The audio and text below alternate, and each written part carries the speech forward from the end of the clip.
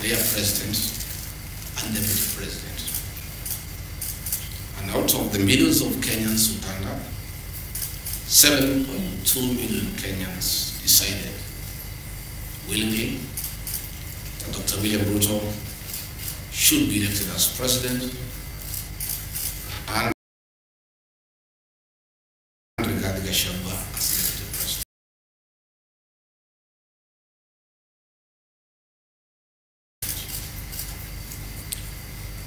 I think it's fair when members of parliament decide that they want to move the deputy president from office as deputy president, hear his side of the story. I think it's very fair. And I thought it's also a respectful opportunity to hear from me before the honorable members, because they are the ones who elected me to office. Article 1 of the Kenya Constitution says that the power, the sovereignty of this great nation rests with the people.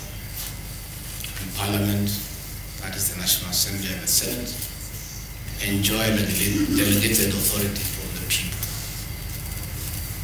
It is therefore very important that the people who elected me as deputy president get my response of the very outrageous accusations against their deputy president that have no basis, that is sheer propaganda, that is a scheme to hold me out of office because of other political considerations, and has nothing to do with violation of the Constitution. It has nothing to do with gross misconduct, and it has absolutely nothing to do with committing international or national crimes. The people of Kenya are therefore entitled by right to hear from their deputy president what is his response to those outrageous allegations. Again, an attempt to do a public participation in a very short exercise that was done.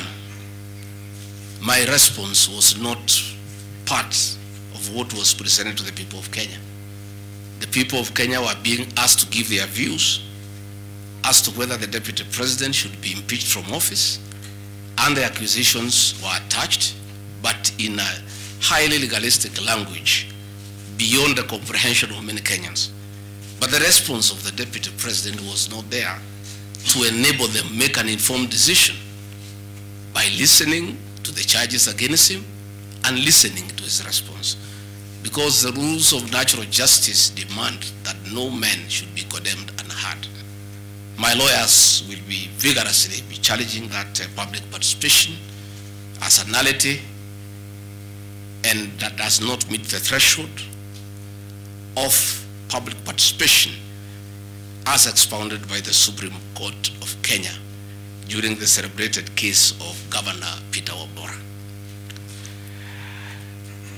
The motion alleges that 2 years since assuming office, Gachagua'S has acquired property and wealth whose estimated value is 5.2 billion, despite his known income by way of employment is 24 million. This is extremely outrageous. Honorable Mutuse goes ahead to give properties that he alleges are owned by one Gachagua'S. I trust he was just given a document to sign.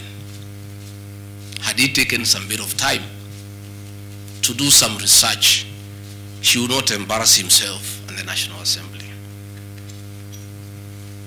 James Derito Gachagua was the governor of Nyeri and died in London on the 24th of February 2017, and yours truly, Rigathi Gachagua, was by his bedside. Prior to his death, 3 or 4 weeks before, in privacy,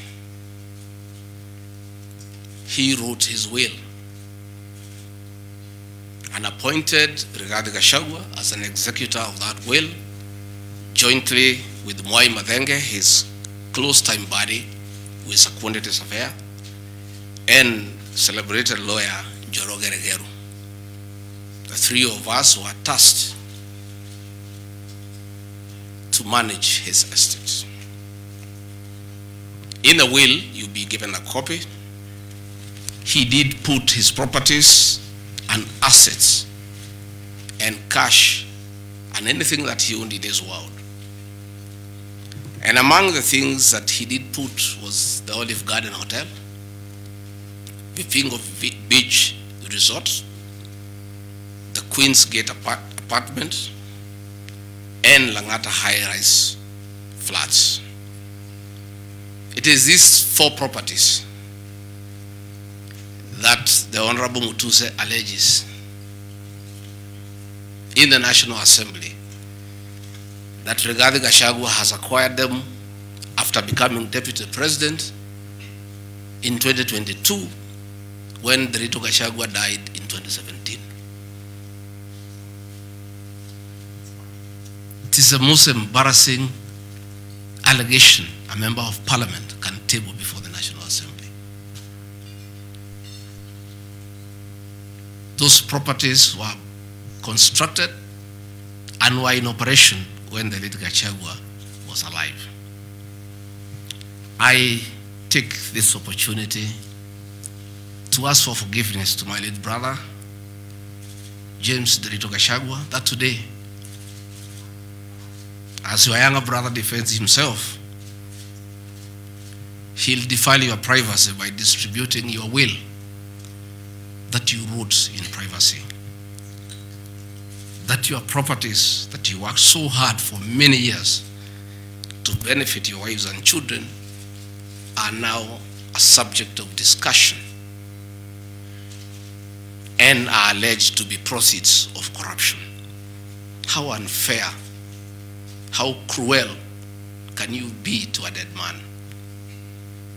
A man who worked so hard, a man who gave his life for his family, to buy plots, to construct property, and leave them in his death for his children and his brothers and sisters. And then you go to the floor of the House and allege that those properties are production of corruption. My dear brother, rest in peace and forgive me for having joined politics. Because were it not for politics,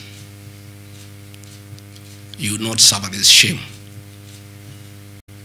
Your children are crestfallen as they see their properties being splashed in newspapers as proceeds of crime. The Olive Garden Hotel that is alleged to have been bought by Rigathi Gachagua belongs to the estate of the late James Derito Gachagua. And in his will, he directed that we sell all his properties and divide the proceeds among his brothers, sisters, wives, and children. We, as the executors of his estate, and I want to pay tribute to lawyer Gachagu and Mwai Madenge for their commitment and sacrifice to the Gachagua family. Many executors who have been given properties to run by deceased people end up misusing them and depriving the beneficiaries. These two great men and myself, because my brother knew I'm an honest man and a fair person, and he knew his family would never suffer in my hands. We were able to sell Olive Garden Hotel at 412 million and distributed the proceeds to the beneficiaries as directed in his will. We registered his will in the High Court of Kenya and were given the probate. And my late brother, in his wisdom, left Rigathi Gachagua 5% of his wealth. I was therefore able to get 20 million shillings from this sale. That is money that is in my account that again I'm told they are proceeds of crime.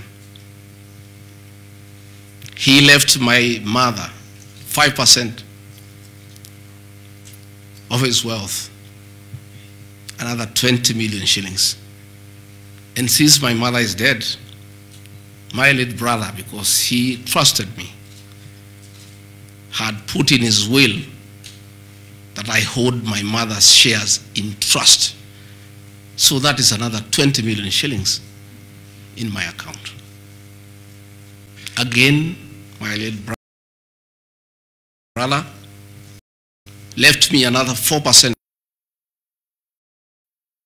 hold in trust of the children who is deceased, the late Dr. Friend Wachira Gachagua, whose children are in South Africa. And another 16 million shillings was put in my account. My late brother gave 2% to my wife, Pastor Gachagua'S,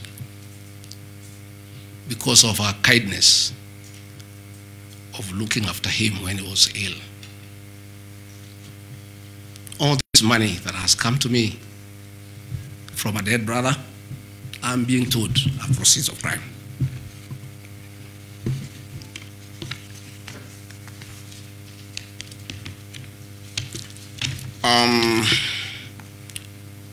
Queen's Gate Service Apartments, another property belonging to the late Gachagua, is another property that I'm told I've bought as when I'm on the beach.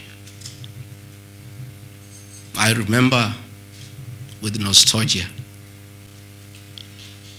that he used to host us there every Christmas to enjoy ourselves. This property belongs to the estate of the deceased, because ourselves have a family. We want to retain it for sentimental value, so that when we visit there, we remember him. So again, goes to the, in a very emotional manner, quoting the Bible, says that this property has been bought corruptly by the deputy president without knowing where the money has come from. I have seen some land, Ruguru Kiamariga. To start with, Ruguru Kiamariga is not in Madeira East constituency. It is in Madeira West constituency. In haste to dispose of the deputy president because of political deceit and conmanship and betrayal, they could not even get it right where the land is situated. They were in such a haste to get rid of the deputy president.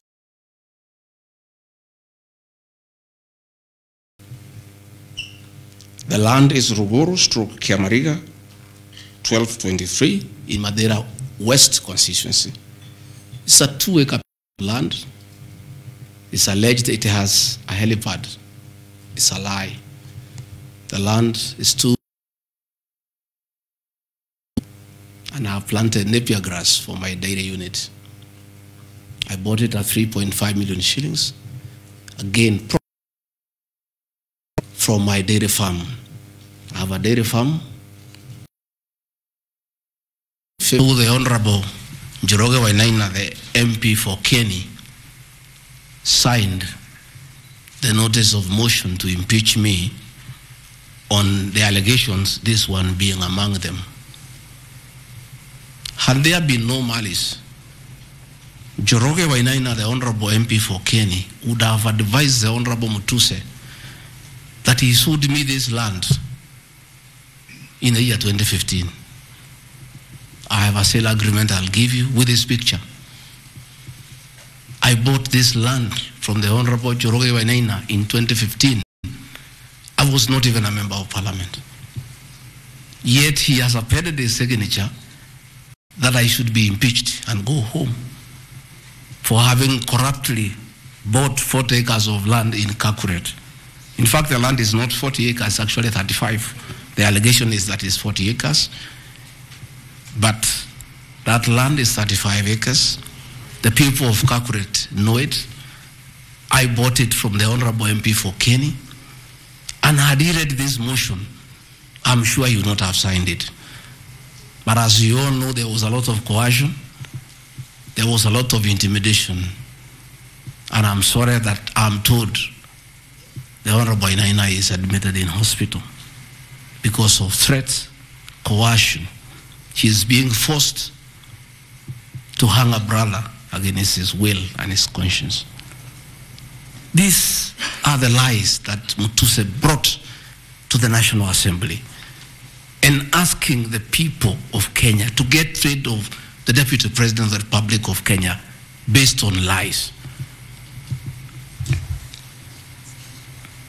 I have seen another ridiculous allegation. The Honorable Gachagua'S, Deputy President of the Republic, has since becoming Deputy President, acquired 80 acres of land in Meru. That is false. What is true is that the Deputy President is a member of Solution Circle Limited in Meru. And for those who do not know, the Deputy President is half Meru, half Kikuyu.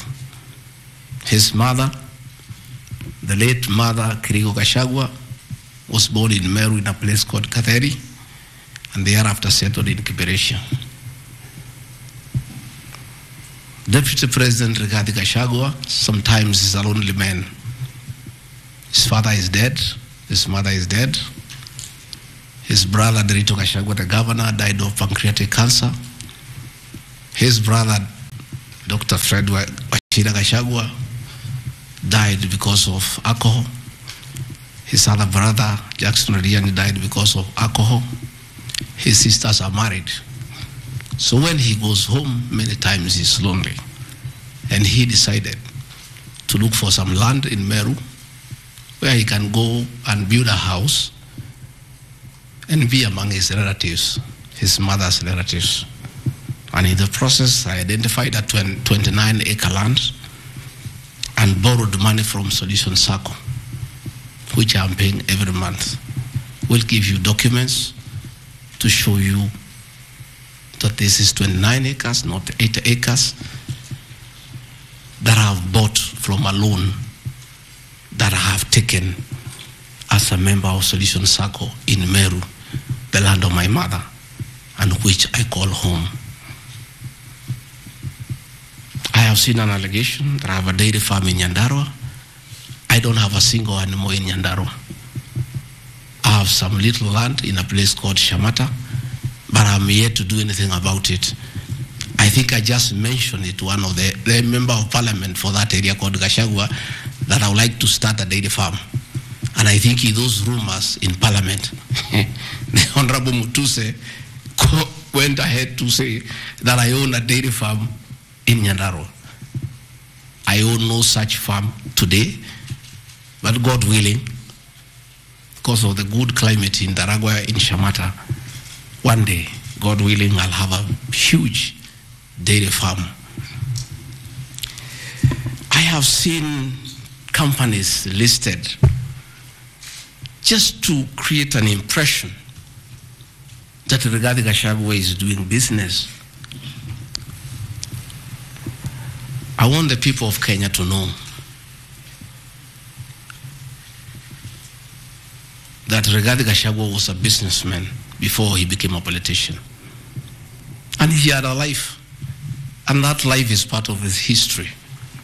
So getting companies that were associated with him 15 years ago, 13 years ago, 10 years ago, and publishing them, it's just being mischievous. My life did not start as Deputy President. I left university in 1989 and served the public for 15 years, up to the year 2002. I left for the private sector for another 15 years. In those 15 years, I was a very astute businessman. And luckily for me, maybe of you who are not that lucky, it was during the Kibaki era when things were working. The economy was strong, business environment was right, and there was room to make money. and I made money that time. Those are old companies, and they are not trading. And when I became deputy president, a few companies that owned properties, I transferred to my children, and I told them to continue doing business and not to do business with the government because I don't want conflict of interest. I want to confirm to the people of Kenya tonight that no company owned by my children has ever done business with the government, and I'm demanding for proof from the Honorable Mutuse or anybody else linking the Rigathi Gachagua family with business deals with the Kenya government. I agreed with my children that they do business with the private sector, do farming, and run the family business that I bequeathed them. These companies are all listed. And just for clarity, because I don't think they are worth a reply, because there is nothing about them. Regarding Gachagua Foundation, as a member of parliament, I was educating orphans, I was educating children of single mothers, I was educating children of PWDs, and the education needed to continue, and I don't have the benefit of CDF money. So I started a foundation, the Rigathi Gachagua Foundation, to continue doing the work of charity. I have seen my foundation here. The Honorable Mutuse has not said what crime the Deputy President has done by having a foundation that is non-profit making. For the purposes of clarity, I'll give you the bank statement for this foundation. I have only received a total of 12 million shillings from well-wishers, which have educated children, have educated students at Pwani University, and other vulnerable people. Gachagua'S Rigathi Gachagua Foundation, this is just an attempt to bring my family into mud. Every Kenyan knows the work Gachagua'S Rigathi has done in this country for the boy child. She has opened clinics for addicted children, and she gets a lot of money in her foundation. Since a decision was made that the government will not fund the office of the spouse of the Deputy President, Kenyans of goodwill flock to her every day with cash donations, with material donations, for her to continue with a very good program she's doing of rehabilitating children in Kilifi, in Mombasa, in Nyandarua, in Laikipia, in Nairobi, and her work is well documented. I am yet to see from the mover of this motion what crime the Gachagua'S Rigathi Gachagua Foundation has done. There is no allegation, there is no evidence, there is nothing. Against Rigathi Gachagua Foundation, there is nothing. Spiritway Limited is a company registered by Gachagua'S Rigathi that does work with church ministries. This ministry has not traded, does not even have a bank account. It's some strong women of God who have come together to create a company around their issues to preach the gospel. The mover of this motion has not indicated at all what crime this company has committed, other than dragging the name of my wife into mud in the National Assembly. Calvary Creed International Limited, as the name suggests, is a company founded by my wife in 2015, long before I became a Deputy President. Again, on evangelism and activities to do with the Church of Christ. I have not seen a single allegation against this company. Mothers of the Lord Limited. Again, this is a company incorporated by my wife, Pastor Gachagua'S, in 2021 with our friends. It has never traded. It does not even have a bank account.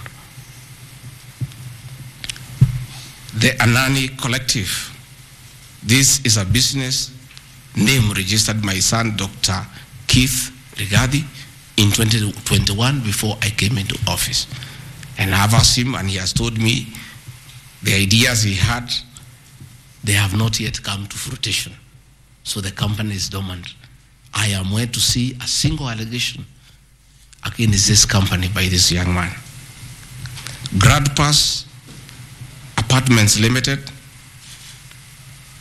is a company that the executors of the late Gachagua put together to manage Langata View Apartments. The late Gachagua left 80 apartments for his children in Langata and asked us to sell and distribute the proceeds to the wives, the children, and the brothers in a formula that he gave. In a family meeting that I chaired, we agreed as a family that we should not sell the flats. We should share them so that everybody can be getting a rental income. In that formula, because of the shares he gave to me, I have 10 flats. His daughter has 10, his wife has 5, another one has 2, another has 1.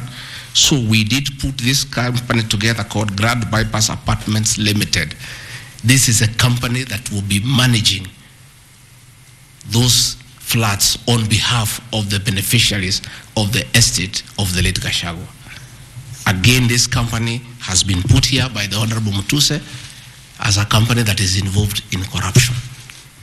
A company set to manage flats belonging to a dead good man who had foresight to think about the future of his children.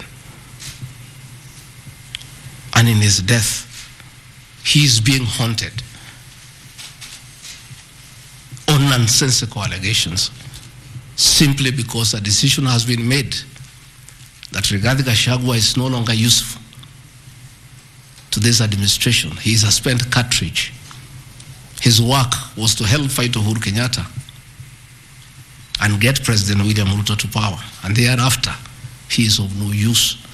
So he should be dispensed with, and somebody else can be appointed against the will of the Kenyan people. That is the viciousness that we are even fighting the dead. How cruel can we be? How insensitive can we be? What is this power thing? That you even fight the dead for you to entrench yourself in power and get rid of your perceived political enemies.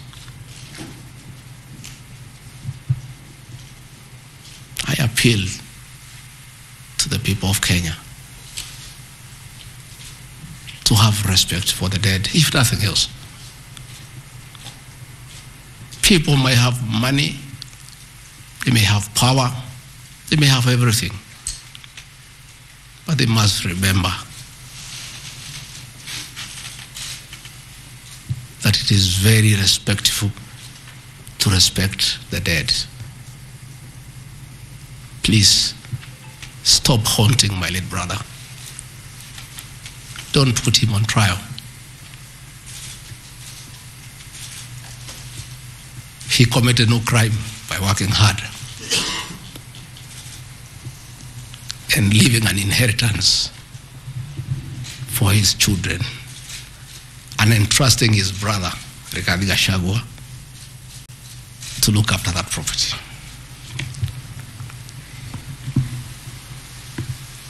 Fortis Viz Group Limited is a company incorporated in 2023 by my son Kevin and Dr. Keith. Again, some two very enterprising young men. This company has not even taken off.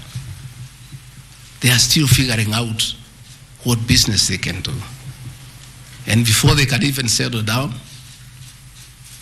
their father is under siege. So they have to come here every day to keep me company and find out what is not happening. This company has not even started. These are young people, children. Why do you want to destroy their future? By putting their names in the press with negativity because you want to destroy their father. These are innocent boys who have decided to invest in their own country. Why do you want to destroy them? You can destroy Gachagua'S, fair enough, he has lived for 59 years.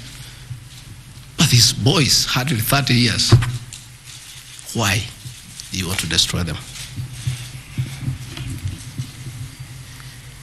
Pioneer Medical Company Group, I founded this company in the year 2008. It has not done business for the last 10 years. Why are you bringing it to Parliament? Rido Furniture Mart Limited, I founded this company with my wife, Pastor Dorcas, in the year 1999. We used to sell furniture at the roundabout at Bomas on your way to Rongai. And we built this company from scratch. And it's been in existence for years. And when we stopped trading with it, we put up apartments in Rongai called Rido Plaza that are managed by this company. We collect rent. We have, I think, 40, 50 flats there and pay tax every month. What wrong has Rido Furniture Mart done? Rido Plaza was constructed in 2012, 10 years before Gachagua'S became deputy president. Even if you want to kill his man and make sure he's totally destroyed, why don't you pursue him for the 2 years he has been in office? Why do you want to go back 20 years before he became deputy president? And criminalize his enterprise and his hard work. Biovet Kenya Limited is a company, again, I founded in 2009. Many years before I even went to Parliament. It has not done business for the last 15 years. Not a single shred of evidence that this company has done wrong. It's not there. Morani Manufacturers Limited. It's a company that is founded by a character from our village and sold some shares to my wife and my children and interested them in manufacturing feeds for pigs and for chicken. It never even took off. This company has never traded in government. It has not done any business. It is actually dormant. I'm told the account has only 132,000 shillings. And you want to set the Deputy President of the Republic of Kenya, a man elected by 7.2 million Kenya shillings, because his wife and children have some shares in a company that has 132,000 shillings. Surely. Delta Merchants Limited is a company I founded in 2009 during the Kibaki era. It has not done business for 15 years. We demand that you say what this company has done. Wamunyoro Investments Limited is a company named after my village in Wamunyoro, which I founded in the year 2001 as a construction company. This company owns a lot of property that I bought in those years when the economy of this country was on sound footing. Since I became deputy president, we ceased all activities of this company. It has not done a single transaction with anybody. The company is dormant, but it owns property. Those properties were bought and acquired long before I became deputy president.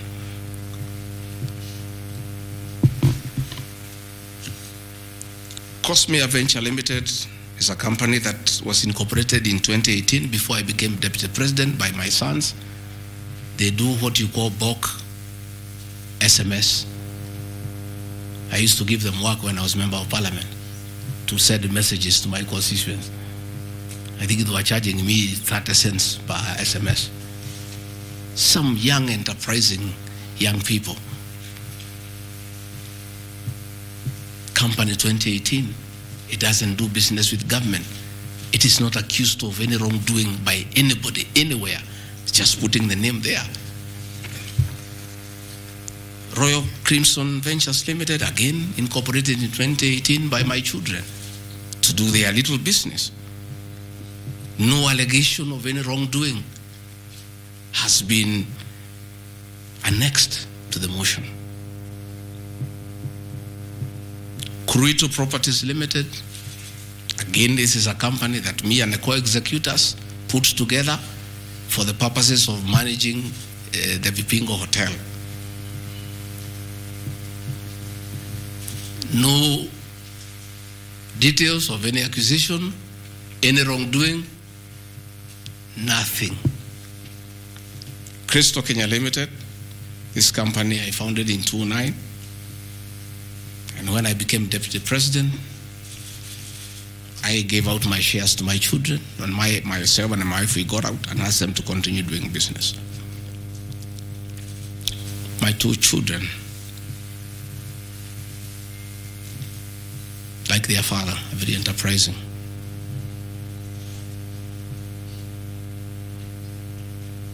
Nyeri County, where I come from, we were hit badly by COVID, and all our hotels shut down. Hundreds of jobs were lost. Many people who were supplying to those hotels shut down. The two most important hotels in Nyeri is the Outspan Hotel and the Treetops Hotel, and they are always run together. The Outspan Hotel was for sale, and my children were interested, and I encouraged them.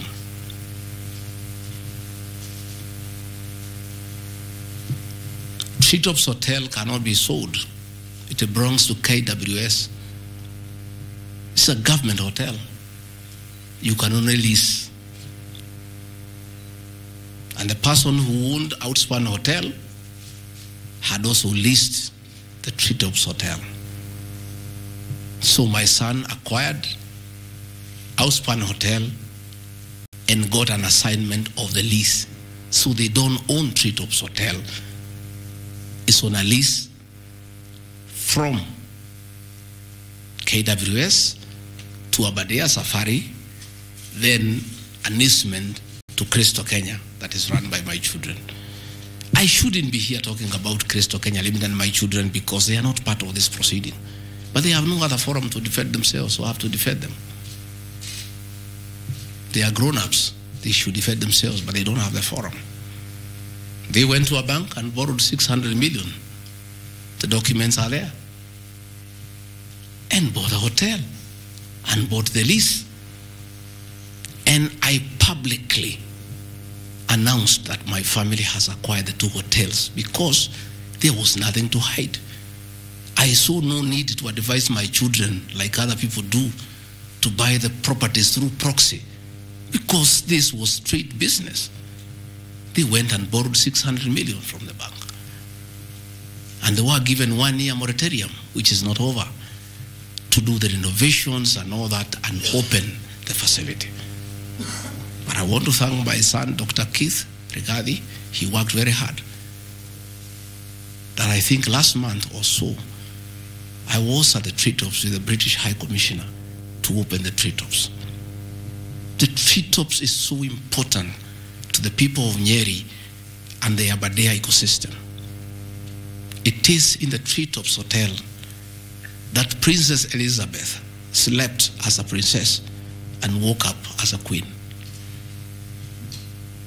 And when that facility was shut down, it was very devastating to the people of Nyeri and the Aberdare ecosystem. So when the people of Nyeri heard that the son of the deputy president is interested in leasing that facility from Gachagua'S and reopen it, there was joy and ululation in the Aberdares. Since this hotel opened, 45 Kenyans are back to work. The mama mboga we talked about during our campaign are supplying vegetables to that hotel. The local butchers are supplying meat to that hotel. The traditional Moboko dancers come every weekend to entertain the tourists and get some payment. The tourism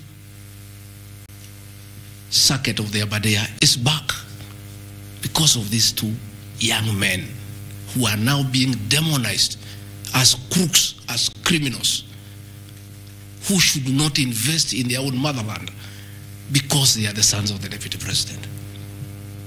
The Deputy President of the Republic of Kenya spends a lot of time in one of his functions that he has been given by the President to coordinate development partners and look for investors. Why should the Deputy President go to look for foreign investors when his own children can invest at home? Children of many other people I know hide their money in Dubai and Cayman Islands. They don't want to invest here. What crime have the children of the Deputy President of the Republic of Kenya committed by borrowing money from a bank to buy a hotel and spur tourism, create employment, and spur business within the local environment? These boys are so demoralized, asking me, Dad, why didn't you advise us that it's a crime to be your children, that we have no life of our own, that we shouldn't invest in our own country, and if we dare to invest, we should do it at our proxy so that we conceal our identity? Are we criminals by virtue of being your children? That's a question my children are asking me.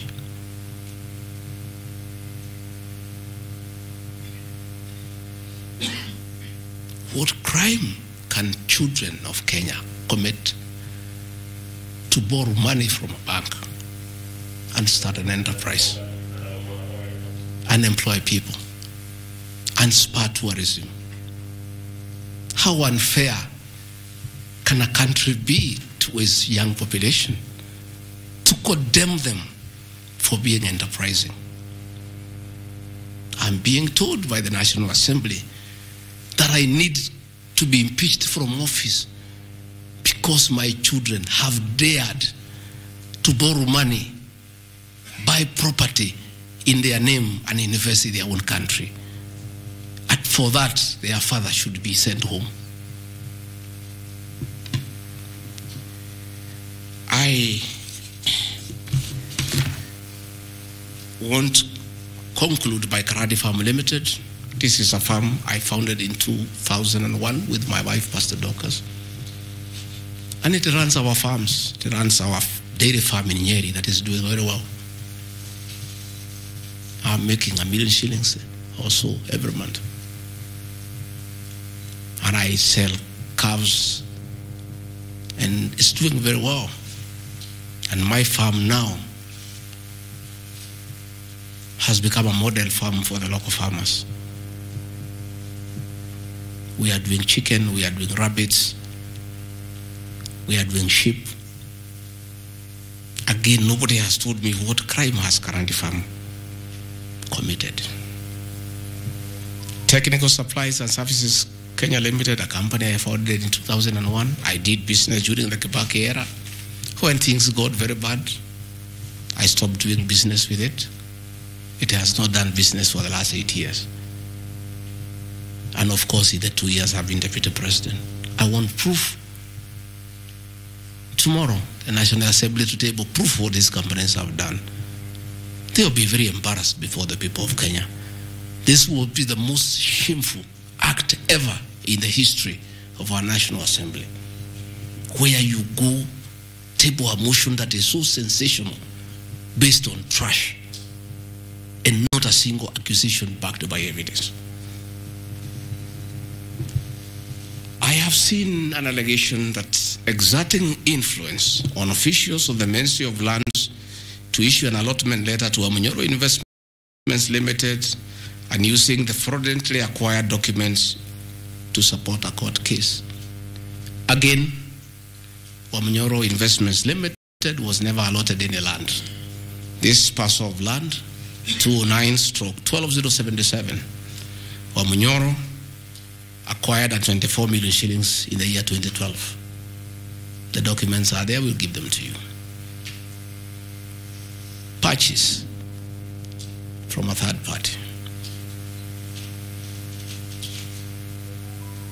Somebody went to the National Land Commission and lodged a case and claimed the property belonged to him, a former senior outside the Ministry of Lands.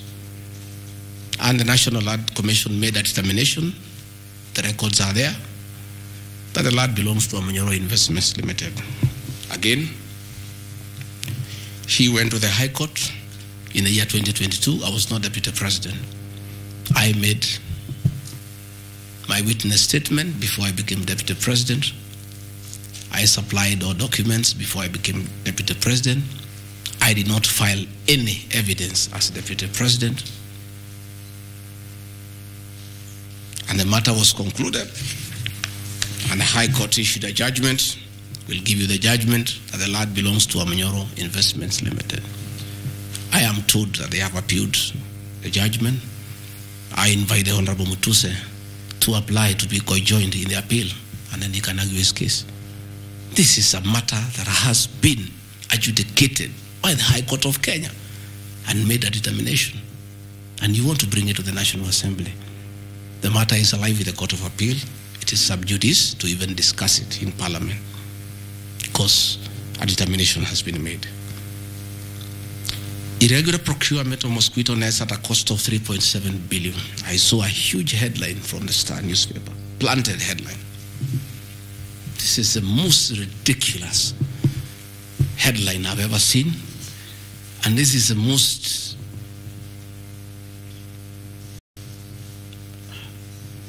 I lack a proper one, and I don't want to speak in Kikuyu.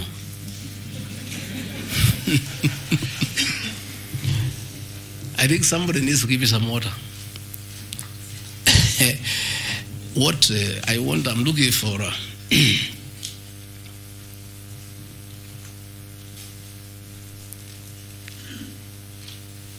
I have seen that allegation, and I want to respond as follows. One,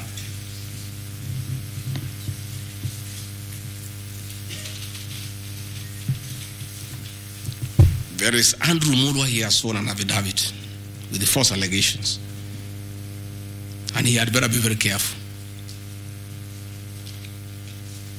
because he has made a statement on oath. In the affidavit, he says that Deputy President was involved in KEMSA 3.7 billion irregular procurement of malaria nets, either directly or through proxies. Further,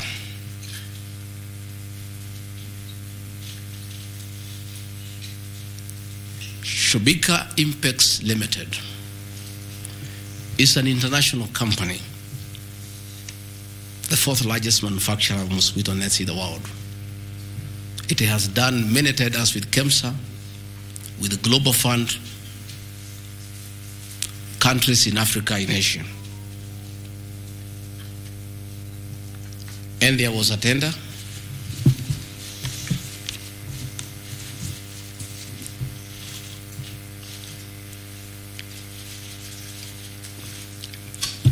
There was a tender funded by Global Fund through KEMSA, and it was an international tender for manufacturers. The company owned by my son Christo Kenya Limited are not manufacturers, and they did not participate in any way in the tender. In any way. What happened is that in the year 2014, 8 years before I became Deputy President, Shobika Impex Limited appointed Christo Kenya as their local agent, whose work is to do their errands and follow their supplies at the ports of entry. Christo Kenya did not participate in this tender. It was done by Shobika. KEMSA wrote to Shobika and said, your tender was not successful because because you had a problem with pagination of your security document. Pagination. Those of you who have done tenders, you number the pages. And if they are not right, you can be disqualified. And therefore, they were told, can you come and collect your bid board?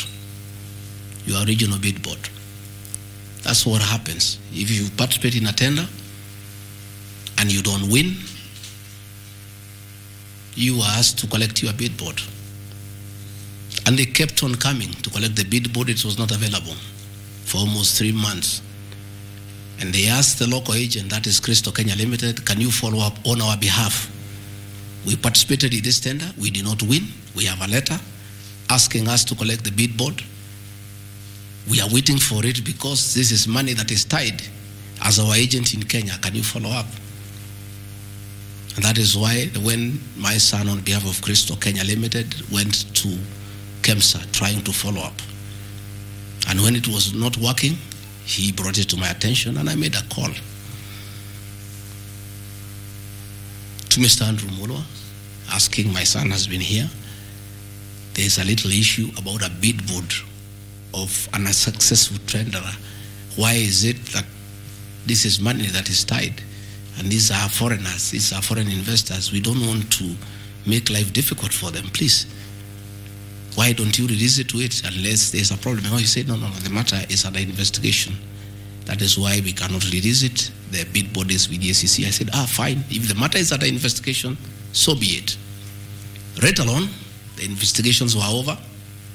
EACC wrote to KEMSA and returned the bid board. KEMSA in return wrote to Shobika and returned the bid board. End of story. Shobika did not win the tender. They were not awarded the contract to supply the nets. No nets were supplied by Shobika. No public funds were lost. And we are told by Deputy President asking why a bid board to a tenderer who has failed to win cannot be returned. He endangered the lives of the people of Kenya. That is how absurd the allegation is.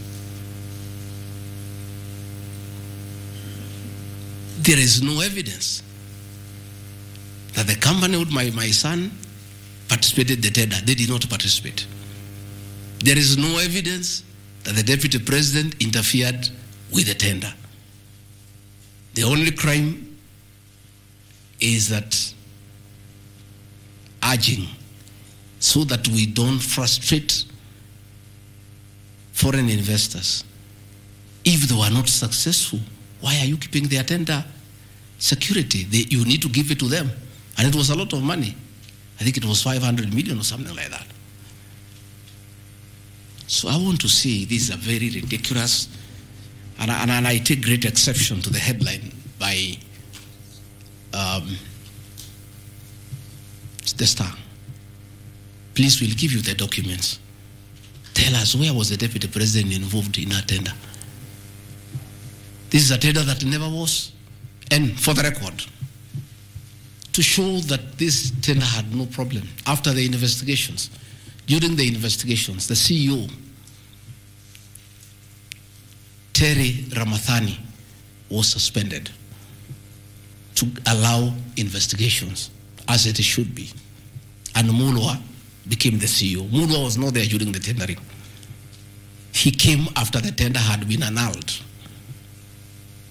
And he was dealing with the aftermath of the annulment of the tender, that is returning the bid boards, sending document to ACC.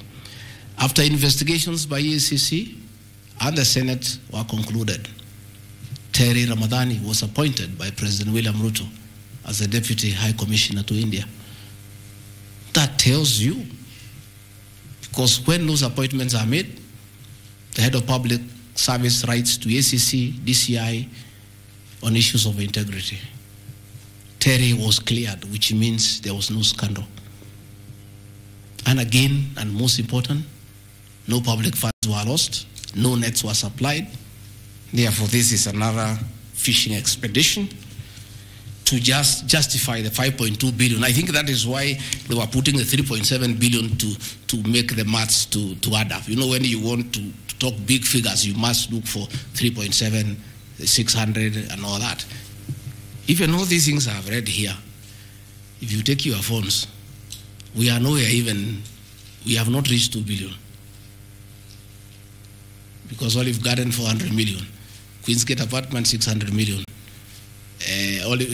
Outspan and Treetop 600. So these are just figures that were being put to the people of Kenya so that they can see us into bad light. Unnecessary and expensive renovation at the official residence in Karen and Mombasa. How Mutusen knew it's unnecessary, I don't know. He has never been here. You guys were here before. When President William Ruto was deputy president, he was denied funds for 5 years. This place was in very high state of disrepair. It took me 7 months to move in.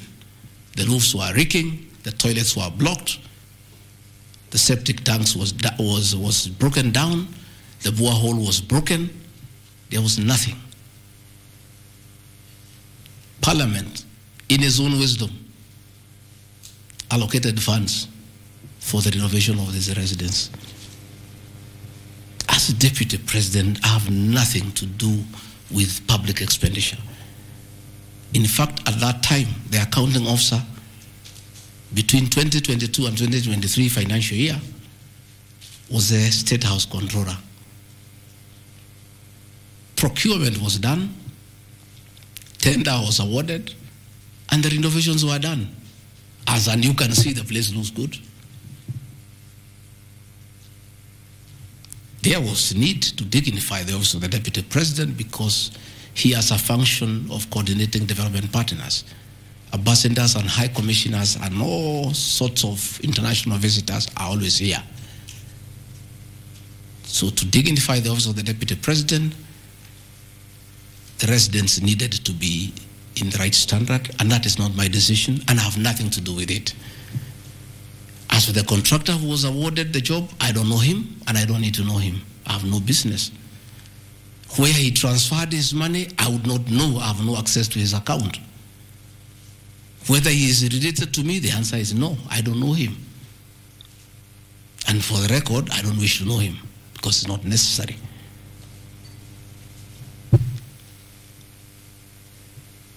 Government expenditure is audited every year by the Auditor General. Since this office was under the executive office of the Deputy President for that financial year, the Auditor General did her inspection and gave us a clean bill of health. The renovations that were done were not highlighted with having any audit query. If the Honorable Mutuse had taken his time to look at the Auditor General's report, he would not have brought this baseless accusation. And even if there was an accusation, it should be directed to the accounting officer, who is the State House Controller, not me. I don't deal with procurement. I don't deal with financial management. I don't deal with anything to do with public finances. But since the matter has been raised, I have to answer to it. I have looked at the Auditor General's report, clean. I have looked at the contract, it's signed by the Controller of State House. As to the work, that I can attest, they did a very good job. And this residence has been dignified. The same with the residence in Mombasa. You know, the residence in Mombasa is where President William Ruto and his wife, Mama Rachel, were chased away, and the house allocated to the regional commissioner. And on assuming office, I took up the residence. It was in state of disrepair. Again, it was renovated. It's a good place. And I normally go there when I go to Mombasa. And it makes a lot of sense, because before the renovation of that residence, anytime I went to Mombasa, I normally have a huge delegation of security people, hospitality, and all that goes with the office, not really me. The bills were very expensive. it makes a lot of sense to have an official residence for the Deputy President in Mombasa, so that when he is there, you cut down on public expenditure.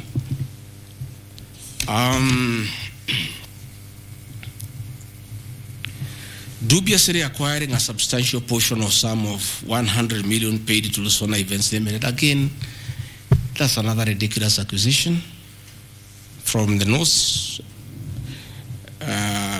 This is people who give services here for events. We have many meetings. You have come here for IBEC.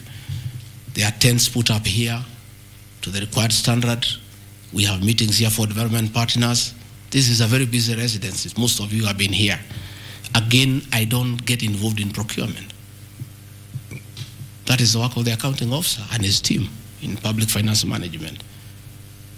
As to the person who does that work, I don't know he or she, and I have no business knowing who does the work.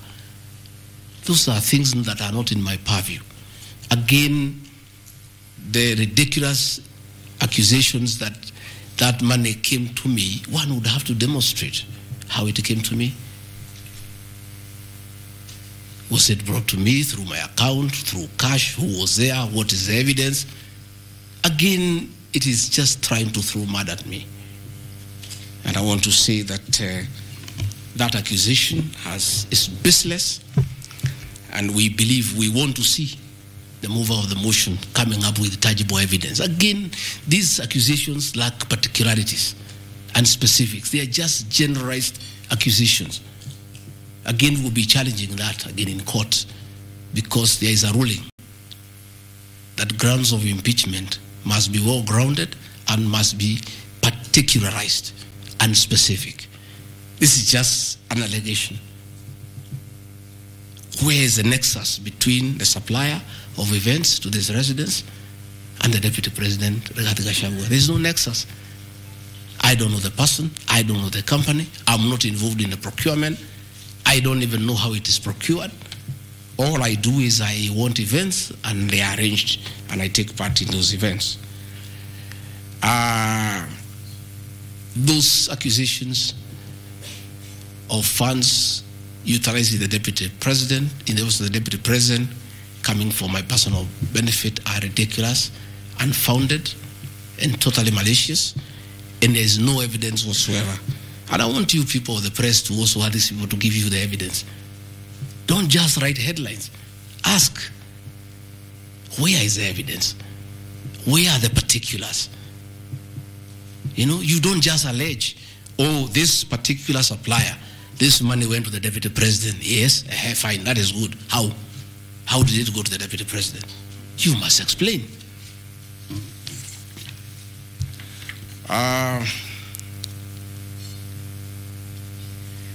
Alleged sensational but false allegations against Lady Justice Esther Minor. It is alleged that the special notice of motion at ground 4 had a gross violation of the Constitution, that I publicly attacked the Lady Justice Esther Minor and forcibly threatened to bring action against her. I did not threaten to bring any action against Justice Minor.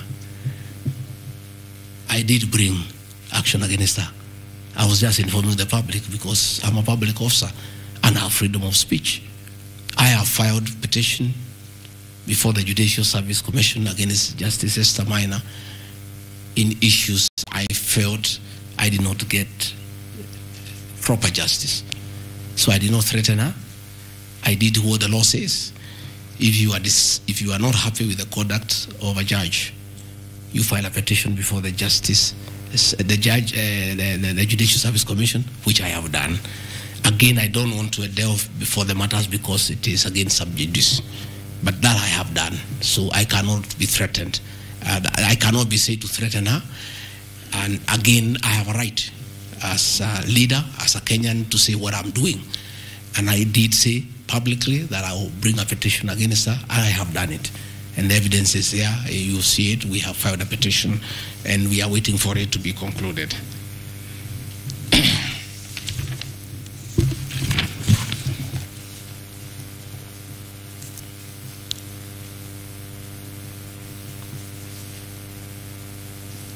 Again, I want to emphasize that my statements were protected speech consequent to a decision by the land judge in a matter involving my personal assets, which I disagree with and found to be wholly unfair.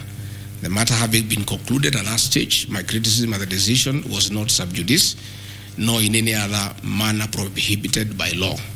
While I respond to the ruling of the land judge, I was in absolute disagreement with it. Contrary to the assertions, the special motion, I did not forcibly threaten to bring action against the land judge. I took legal action available to every citizen of Kenya under Article 168(2) of the Constitution, which allows any person to petition the Judicial Service Commission for the removal of any judge, and filed a legal complaint before the Judicial Service Commission in March 2024. The complaint being live before the JSC, discussion of the conduct of the land judge in the said matter here would be sub judice. Diverting materials meant for construction of Kilifi Malindi Highway to tarmac a private load to Vipingo Beach Resort. Again, I said Vipingo Beach Resort belongs to the estate of the late Governor Gachagua. The facts are as follows. King Charles III visited Kenya between 30th October 2023 and 3rd November 2024. During his state visit, one of the designated places where King Charles III was to visit was Kuritu Marine Conservancy, which shares a road with the Vipingo Beach Resort. And it's a public load, by the way, it's not a private load. I have annexed a copy of the program of the state visit to Kenya by King Charles III, marked RG, which at page 13 on items 63 and 64 shows his departure and arrival at Kuritu Marine Conservancy. As I was walking around, I slept there, I think 2-3 weeks before the arrival of the king. And as you all know, I walk every morning.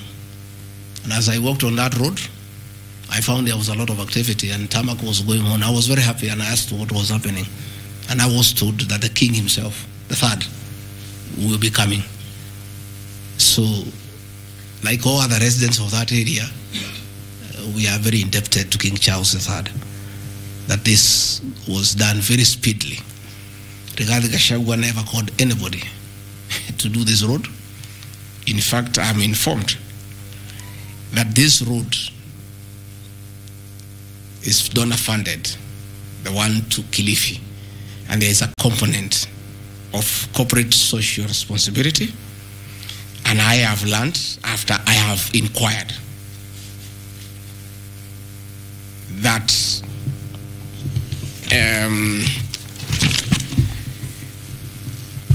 these people of that road is called Takaungu Shariani Vipingo. It's off the main road, and I am made to understand that Kuritu Marine Conservancy, Vipingo Secondary School, Shariani Primary School, among other stakeholders, including a public market, applied to Kenya to be considered for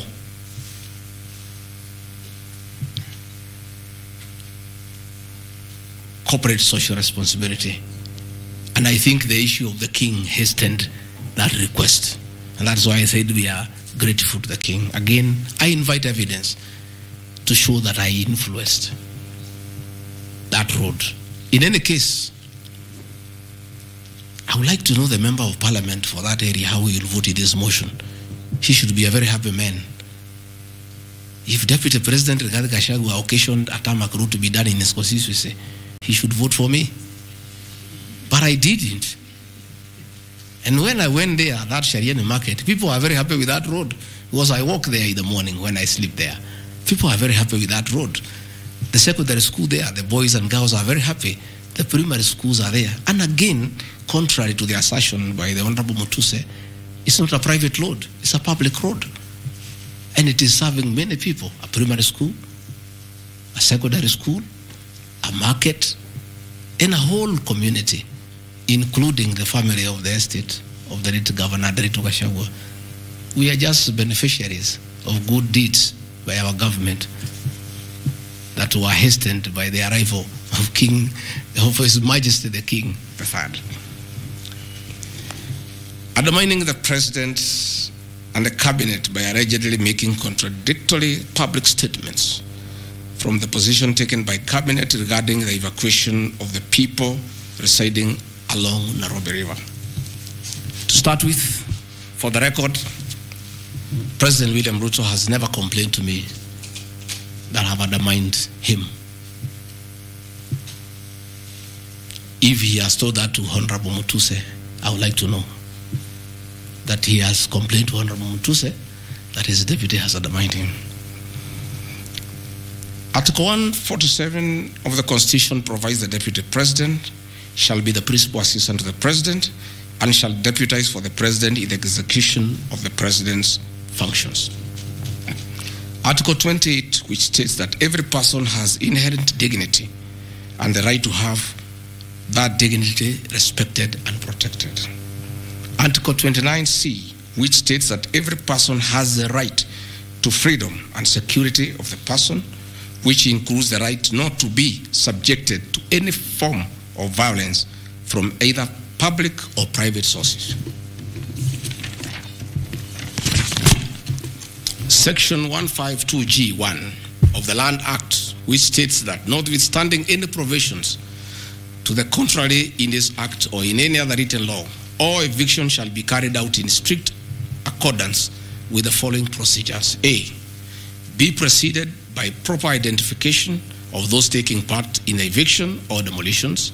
B, be preceded by the presentation of the formal authorizations for the action. C, where groups of people are involved, government officials or their representatives to be present during an eviction. D, to be carried out in a manner which respects the dignity, right to life and security of those affected. Included special measures to ensure effective protection to groups and people who are vulnerable, such as women, children and elderly, and persons with disabilities. F, include special measures to ensure that there is no arbitrary deprivation of property or possessions as a result of the eviction.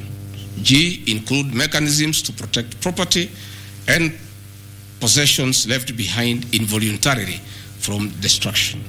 H, respect the principles of necessity and proportionality during the use of force and give the affected person the first priority to demolish and salvage their property.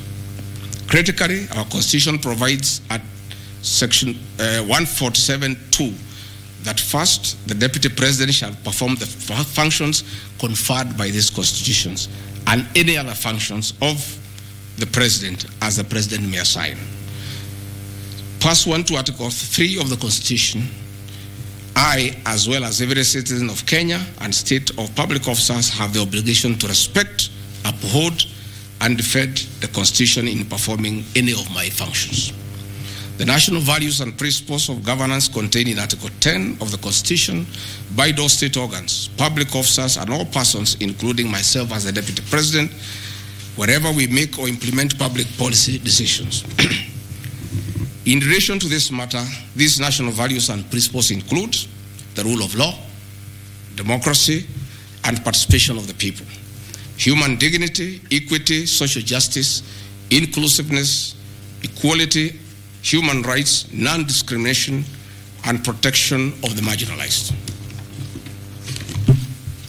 Adherence to these principles became extremely important when we, as state officers, are contemplating legal evacuation of citizens with a duty to avoid inhuman forced evictions that would be contrary to our Constitution and international law.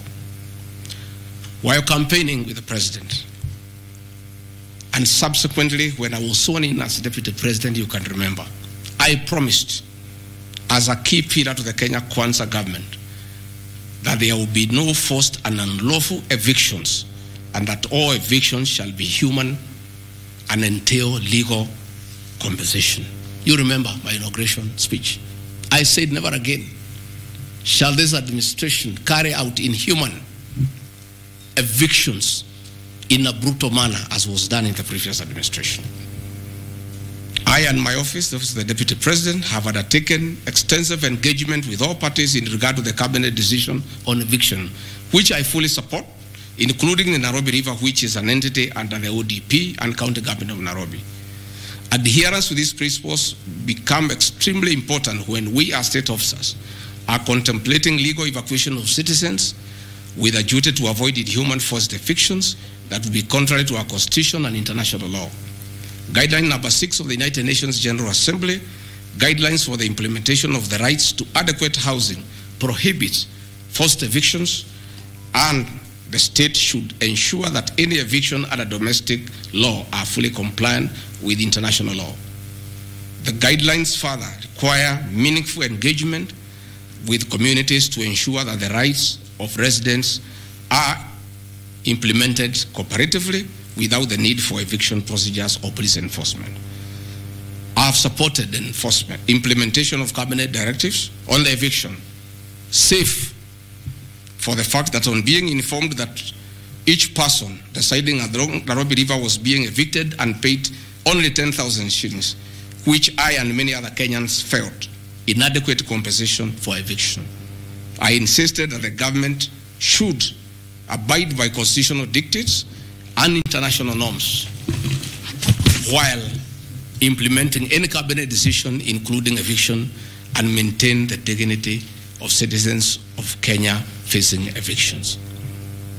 My statements did not and cannot be construed to undermining the president, because the president, like me, sought to defend the very Constitution. I hope I'm very clear. Am I clear? I cannot, I will not oversee, supervise forced, brutal eviction against the people of Kenya. That I will not, and I can't. President William Ruto and I on the campaign trail gave a solemn undertaking to the people of Kenya that under our administration, that will never happen. So when I was asked to oversee brutal, inhuman eviction against innocent people without notice, without compensation, without due regard to what the Constitution says, I found it very, very difficult, and I rescued myself and allowed the CS for Interior, the Head of Public Service, the PS for Internal Security to proceed. If that is the reason why Rigathi Gachagua should be impeached as Deputy President of the Republic of Kenya and sent home for refusing to undermine the Constitution, for saying no to brutal and inhuman eviction of poor Kenyans, let it be. Undermining devolution by allegedly holding a meeting in Nairobi. Good people. I'm sure you are as embarrassed as I am. That a deputy president holding a public meeting to talk to the people of Kenya is undermining devolution. To start with, Deputy President Rigathi Gachagua, in the duties spelled out by the President under Executive Order number 1 of 2023, he has the duties to coordinate intergovernmental relations. I work with the governors. This is the home of devolution. I hold meetings with the governors every day. I chair IBEC. I cannot be accused, and I need evidence tabled that I undermined devolution. The motion alleges that on 29 September 2024, I unlawfully interfered with the running of the Nairobi City Council government by holding a public rally where I allegedly incited citizens against law directives of the county government on planning and relocation of markets. This is my response. It is not true that I incited citizens against the law directives of the county government as alleged. I wish to clarify and point out that when I held the public rally, I merely requested the governor of Nairobi County to speak and listen to grievances which were being raised by the market traders. Videos will be produced tomorrow in the National Assembly. I, Rigathi Gachagua, asking Governor Sakaja to take time to listen to the people and listen to their grievances. The traders had sought me out to intervene and request the governor on their behalf to dialogue with them and seek a solution to their grievances with regard to the relocation of markets. Had the governor listened to these traders, they would have had no business coming looking for me. All I was saying is listen to the people. Before you relocate them, have public participation. Most of those traders have lived in Wakulima market for 40 years. They wanted to discuss with the governor what happens to us, what happens to our customers, what happens to the distances that we cover, what about the extra cost of going to the new relocation. And I think the traders were right. Requesting a meeting with an elected leader is their right. And when they requested me to go and meet them, because they were desperate and they needed somebody to hear to them, I did go and speak to them. Again, this motion alleges that on 20 September 2024, I unlawfully interfered with the running of the Nairobi City Council by inciting citizens against law directives of the county government. The leadership of Nairobi business traders approached me sometime in March 2024 at my official residence to discuss multiple issues affecting business and requested engagement in the resolution and intervention on these issues adverse to business.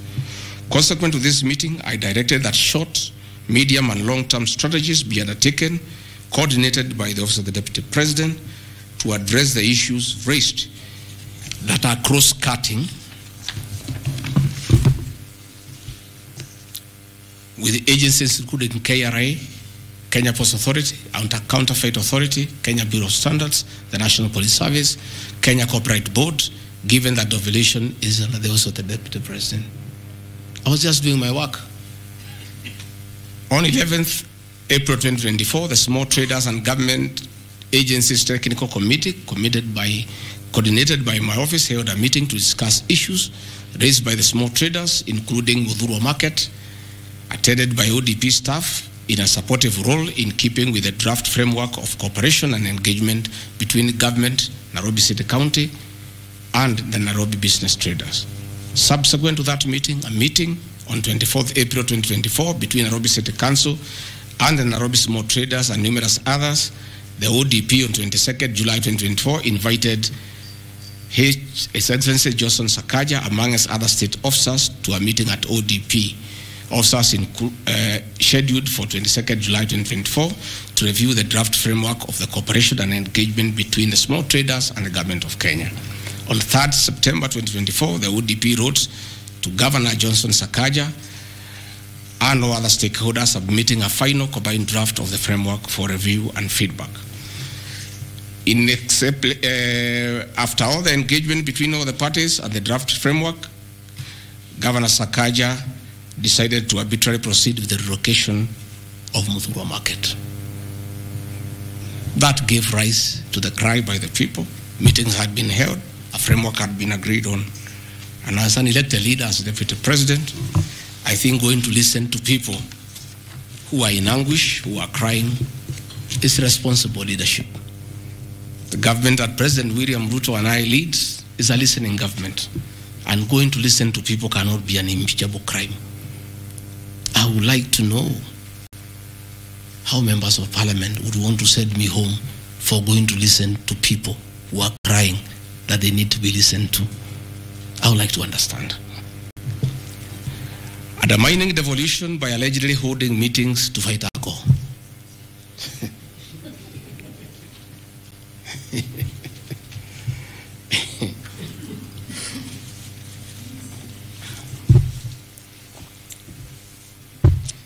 I think tomorrow will be the greatest circus.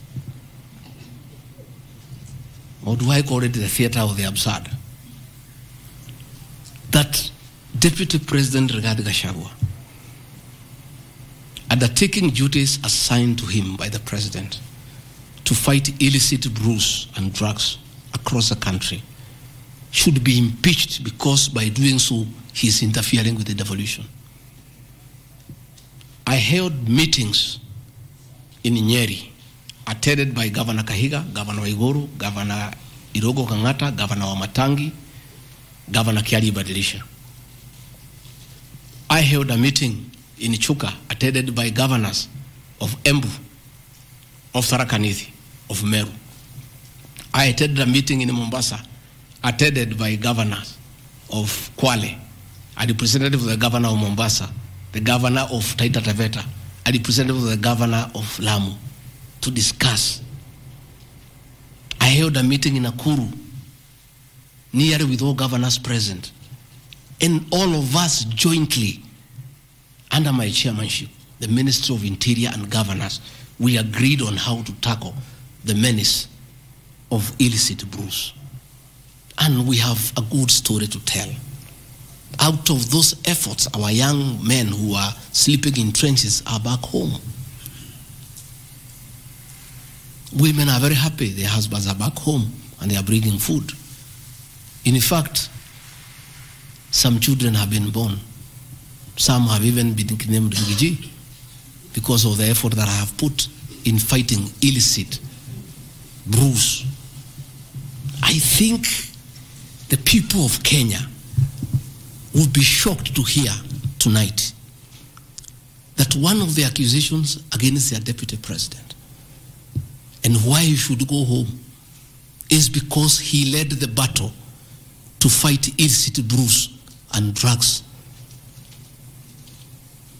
that has caused havoc among our young people.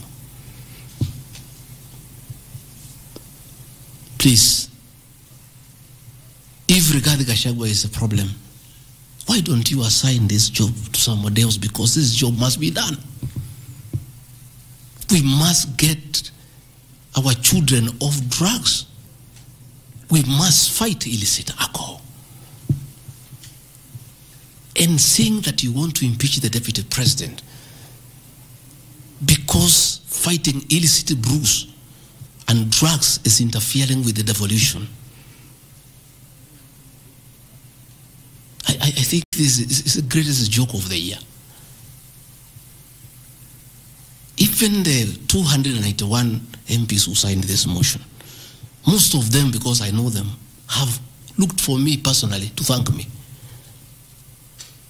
for the way I have successfully led the war against drugs and illicit brews. And that is why that sham public participation should have had my responses, so that the women could hear that one of the accusations against their deputy president is that he should be sent home because he was leading the war against illicit brews and drugs. I don't know. I think there is something wrong in this country. That somebody has sat down to draft a motion to impeach the deputy president of the Republic of Kenya. And one of the grounds is that he has interfered with the devolution by leading the war to fight illicit brews and drugs.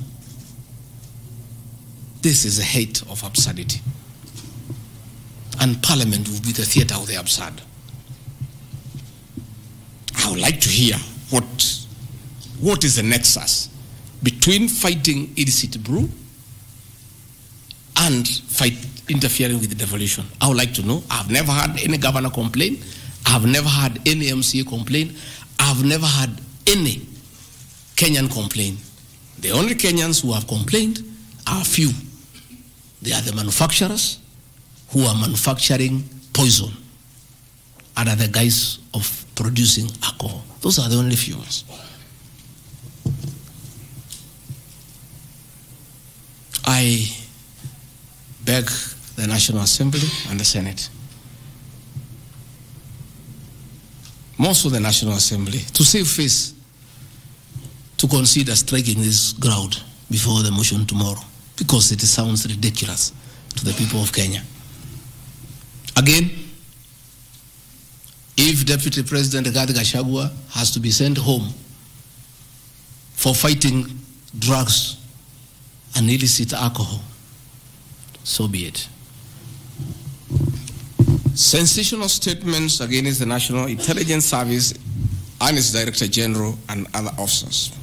My response: In relation to this allegation, I wish to state that the National Intelligence Service holds a very critical role in ensuring the safety and security of our country. They are responsible for gathering intelligence and share it with all our law enforcement agencies to ensure that the country is safe at all times. Consequently, when the country was caught flat-footed with regard to the scope and extent of the public's dissatisfaction with the Finance Bill 2024, which degenerated in the Gen Z protests, it pointed to the failure of the National Intelligence Service in carrying out its mandate. I am persuaded that the National Intelligence Service ought to have known beforehand that the public was completely opposed to the finance bill, and they ought to have briefed the president before the protests began, as this would have caused a change of tact by government regarding the proposed bill and protest, which culminated in the loss of innocent lives and destruction of property, could have been avoided. Hence, I express my opinion, as this is in my public media briefing in Mombasa, and my utterances were not any different from what happens to other countries when there is lapse or failure by the intelligence agencies.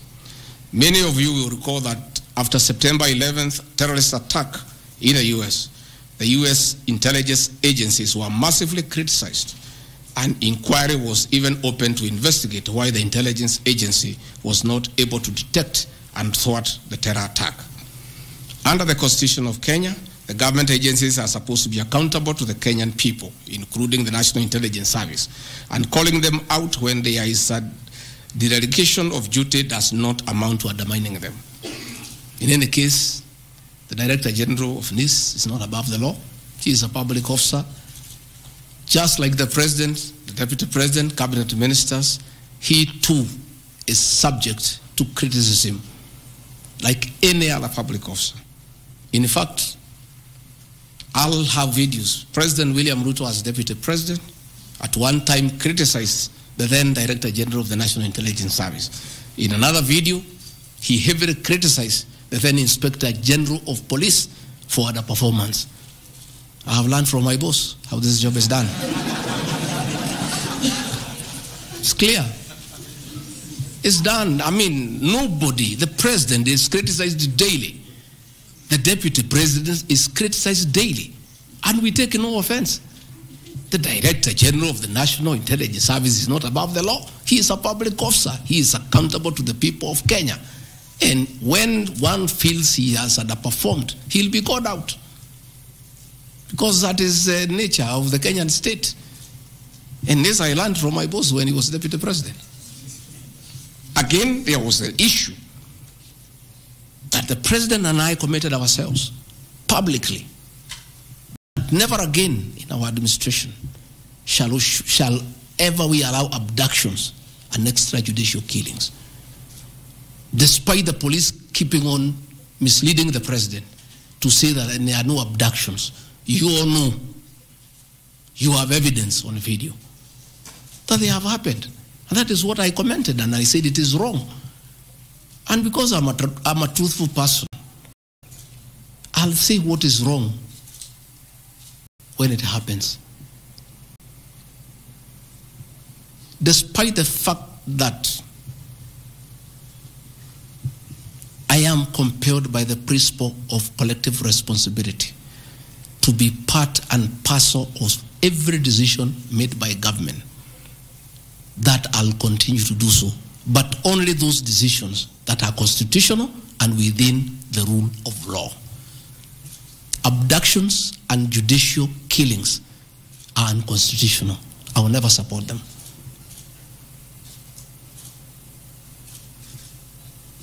President William Ruto has been criticized left, right, and center. I have not seen him take anybody to court for criticizing him. Why is Gachagua'S being impeached for calling out the Director General of the National Intelligence Service? The Deputy President is criticized daily. The judiciary is criticized daily. The media is criticized daily, including the Star, whom I've criticized today. But that is as far as it goes. And again, despite being just the Deputy President, I enjoy a constitutional right in the Bill of Rights, freedom of speech. And if the Director General of the National Intelligence Service was aggrieved, there are mechanisms of how he can take me to court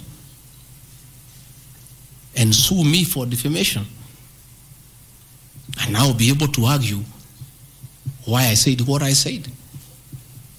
So that is not a ground for impeachment. I mean, that is curtailing liberties, the freedom of expression, the freedom to hold public officers accountable for their actions.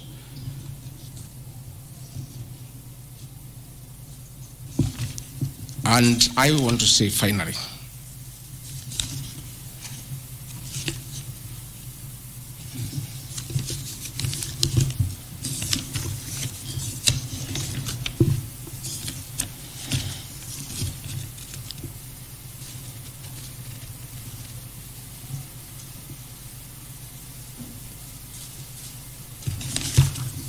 I think I've literally addressed all the grounds because I felt it's important for the people of Kenya to know the allegations against the Deputy President and his responses. And as you have heard, though you are not judges and you are not advocates, there is nothing here that violates the Constitution. There is no gross misconduct. There is no crime that has been committed.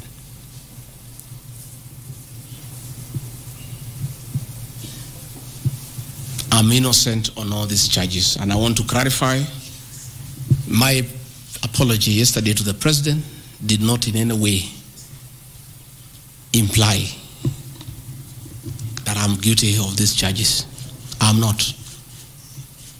I'm not.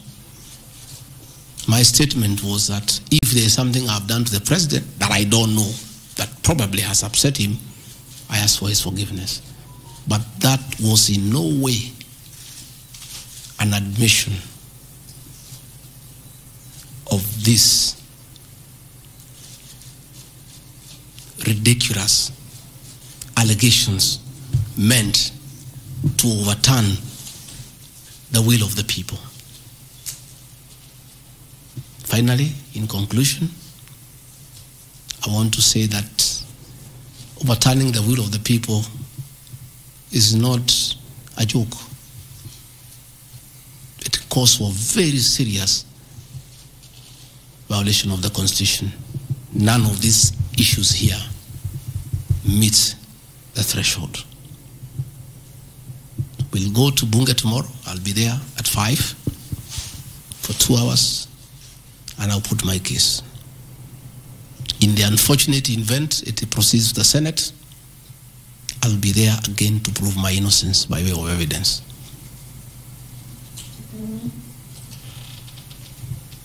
When I called this press conference, there was a lot of speculation that Rigathi Gachagua wants to resign.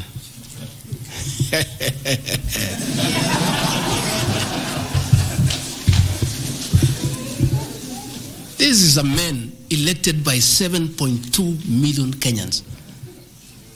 How dare you suggest to him that he can do so without public participation?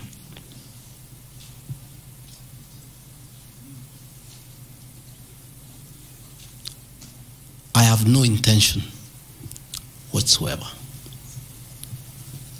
to resign from this job. I'll fight to the end. I have tremendous respect for our judiciary and the professional judges of the High Court, the Court of Appeal, and the Supreme Court. And in the professional manner, they have handled serious issues affecting Kenya.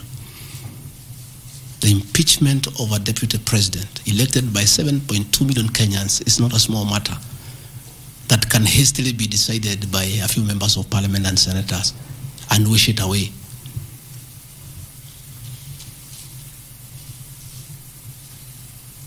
I'll submit myself to independent institutions to get justice.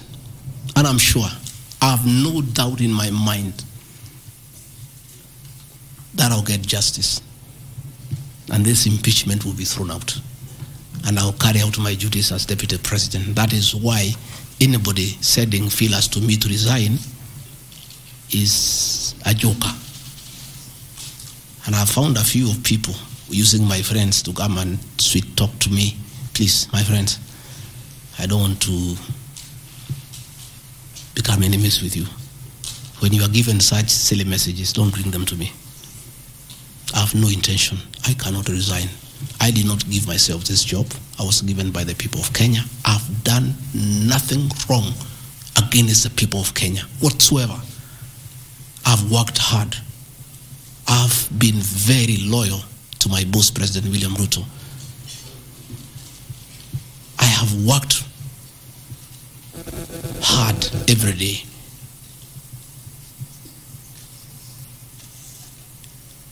And I will not be distracted. I think there's one issue I've forgotten, one ground.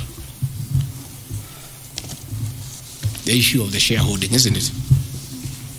Even you guys can remind me if there's one issue that I have not dealt with.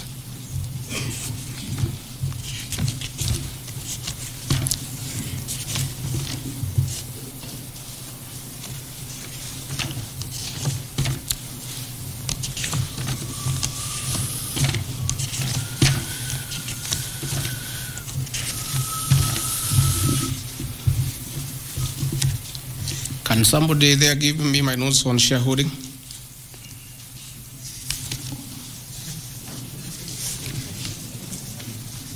Yeah, I have them here. That's okay. Yeah, this is an important one. Yeah, there are several. I had not, there are a few silly ones. There's one that,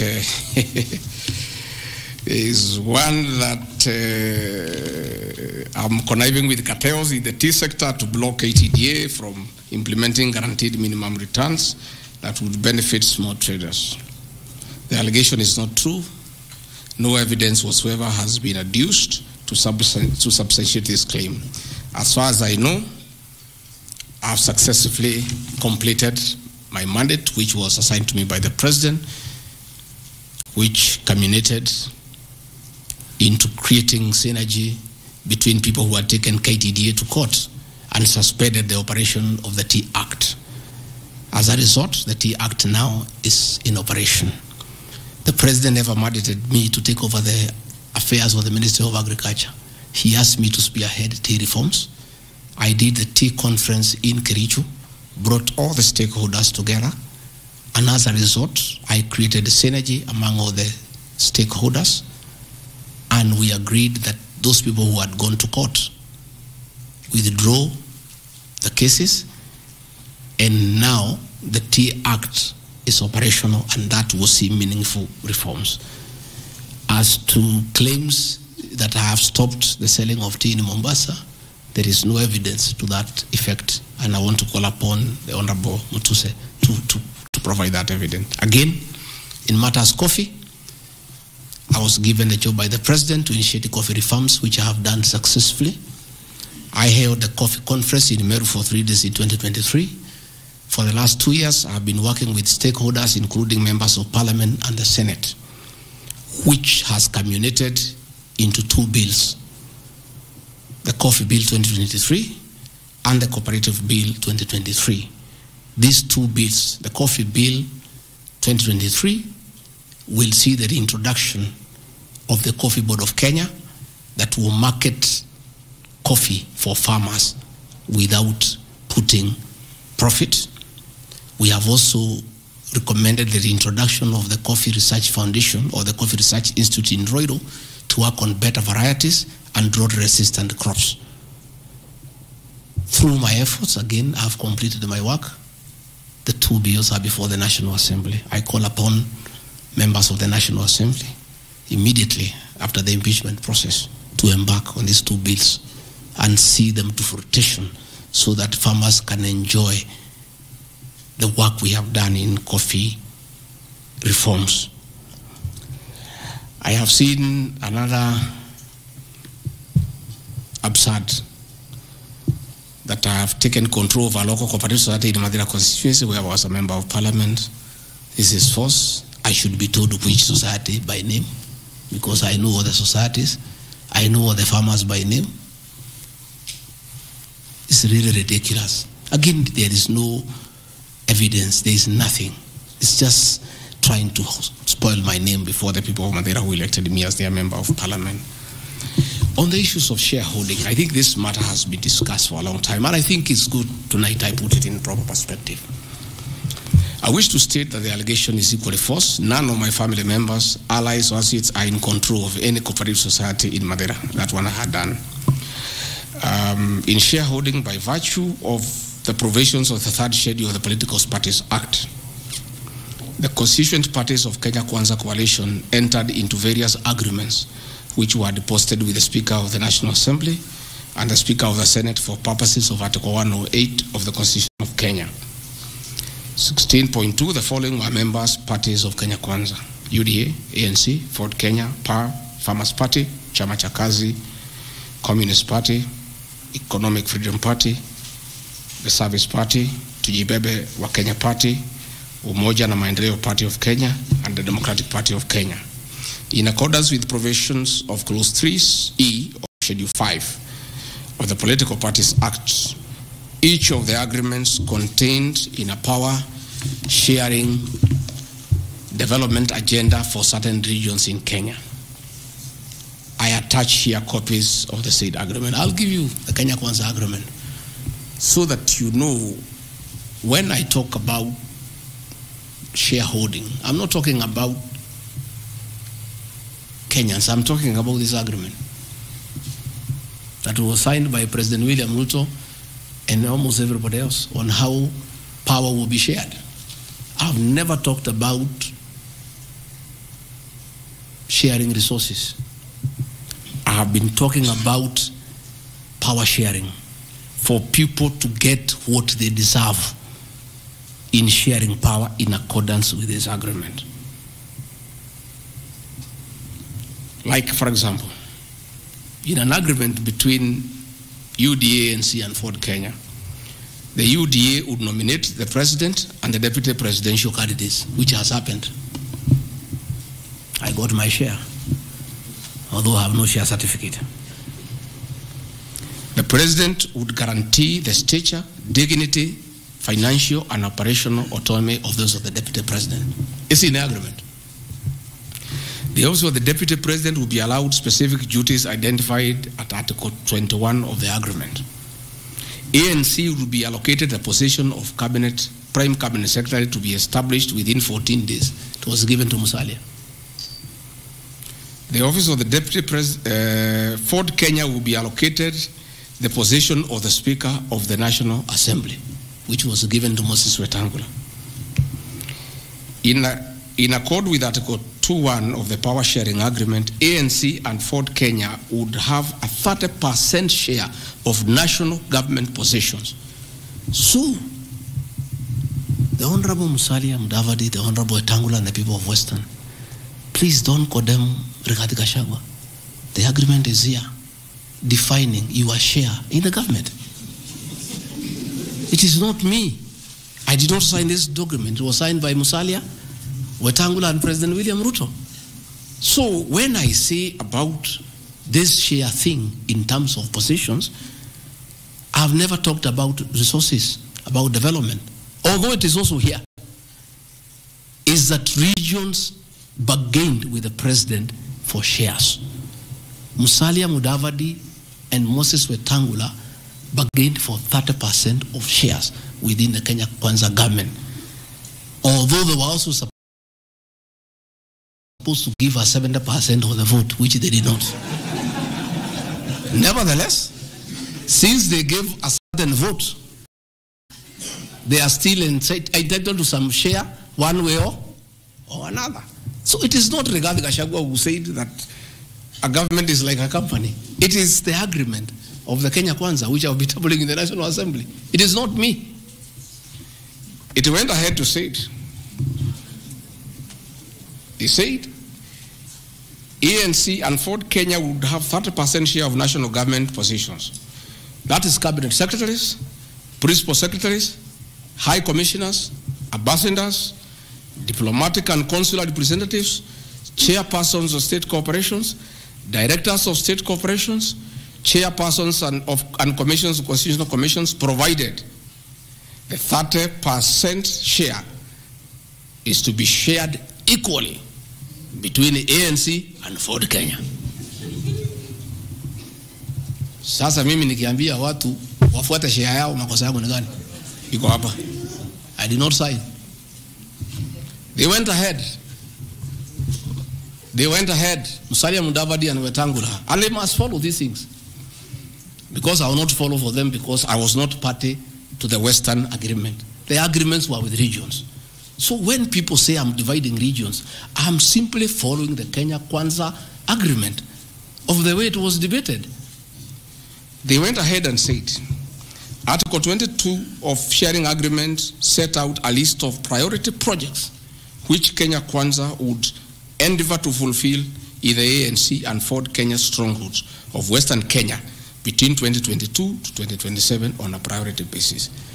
Musalia Mudavadi and Wetangula signed a package for Western Kenya.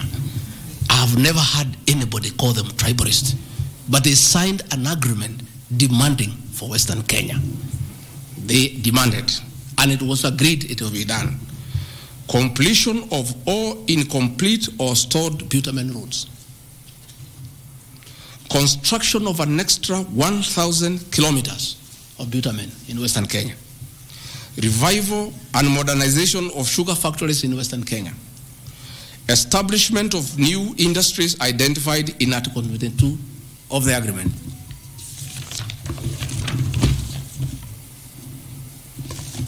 Ladies and gentlemen, this is the Kenya Kwanza agreement on shareholding. What crime has Rigathi Gachagua committed to be impeached by saying what President William Ruto appended his signature to, with Musalia Mudavadi and Wetangula, who will preside over my impeachment? What crime has this man committed? The crime of this man is just being truthful, because people do not want these things to be known. That is the problem. People have a problem that I'm a truthful man.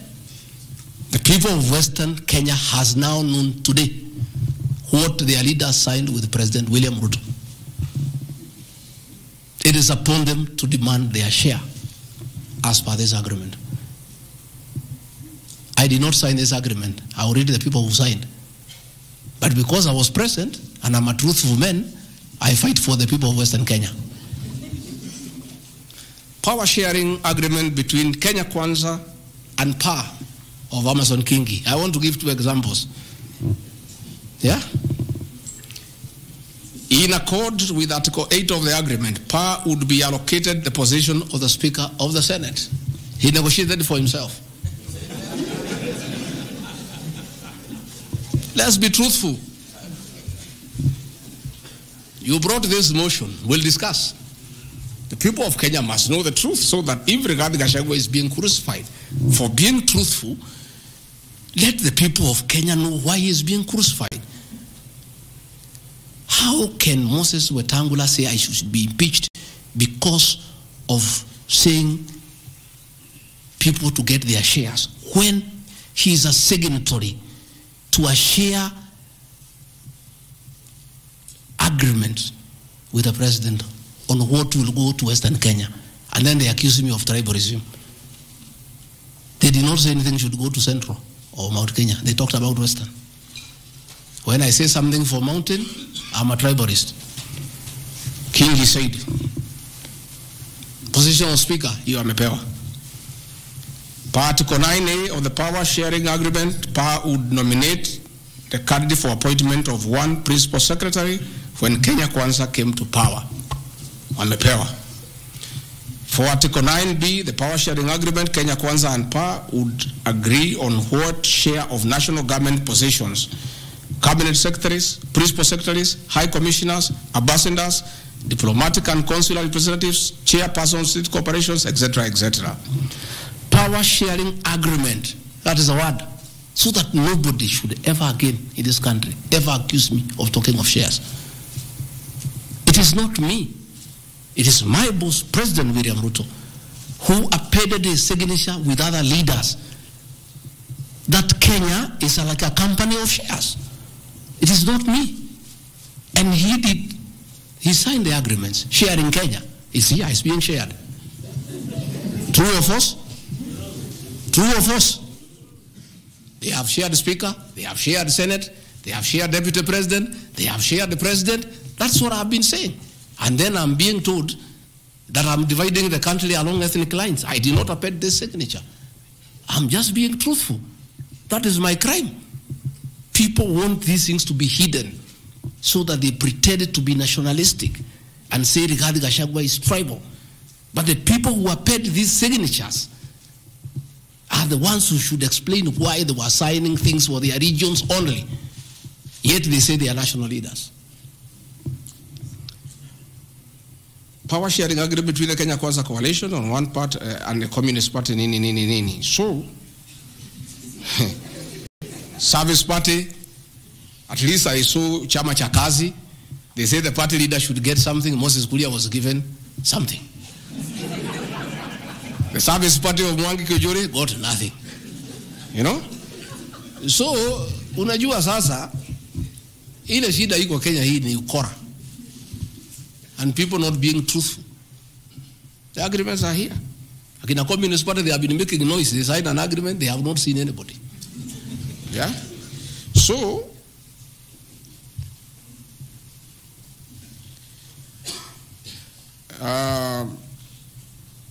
my speeches on the shareholder issue are informed by their aforesaid power sharing covenants, which are founded on law and lessons learned from the well-known disputed 202 NAC power sharing agreement. Further power sharing agreements are a feature of government formation in all democracies in the world that provide the formation of coalitions.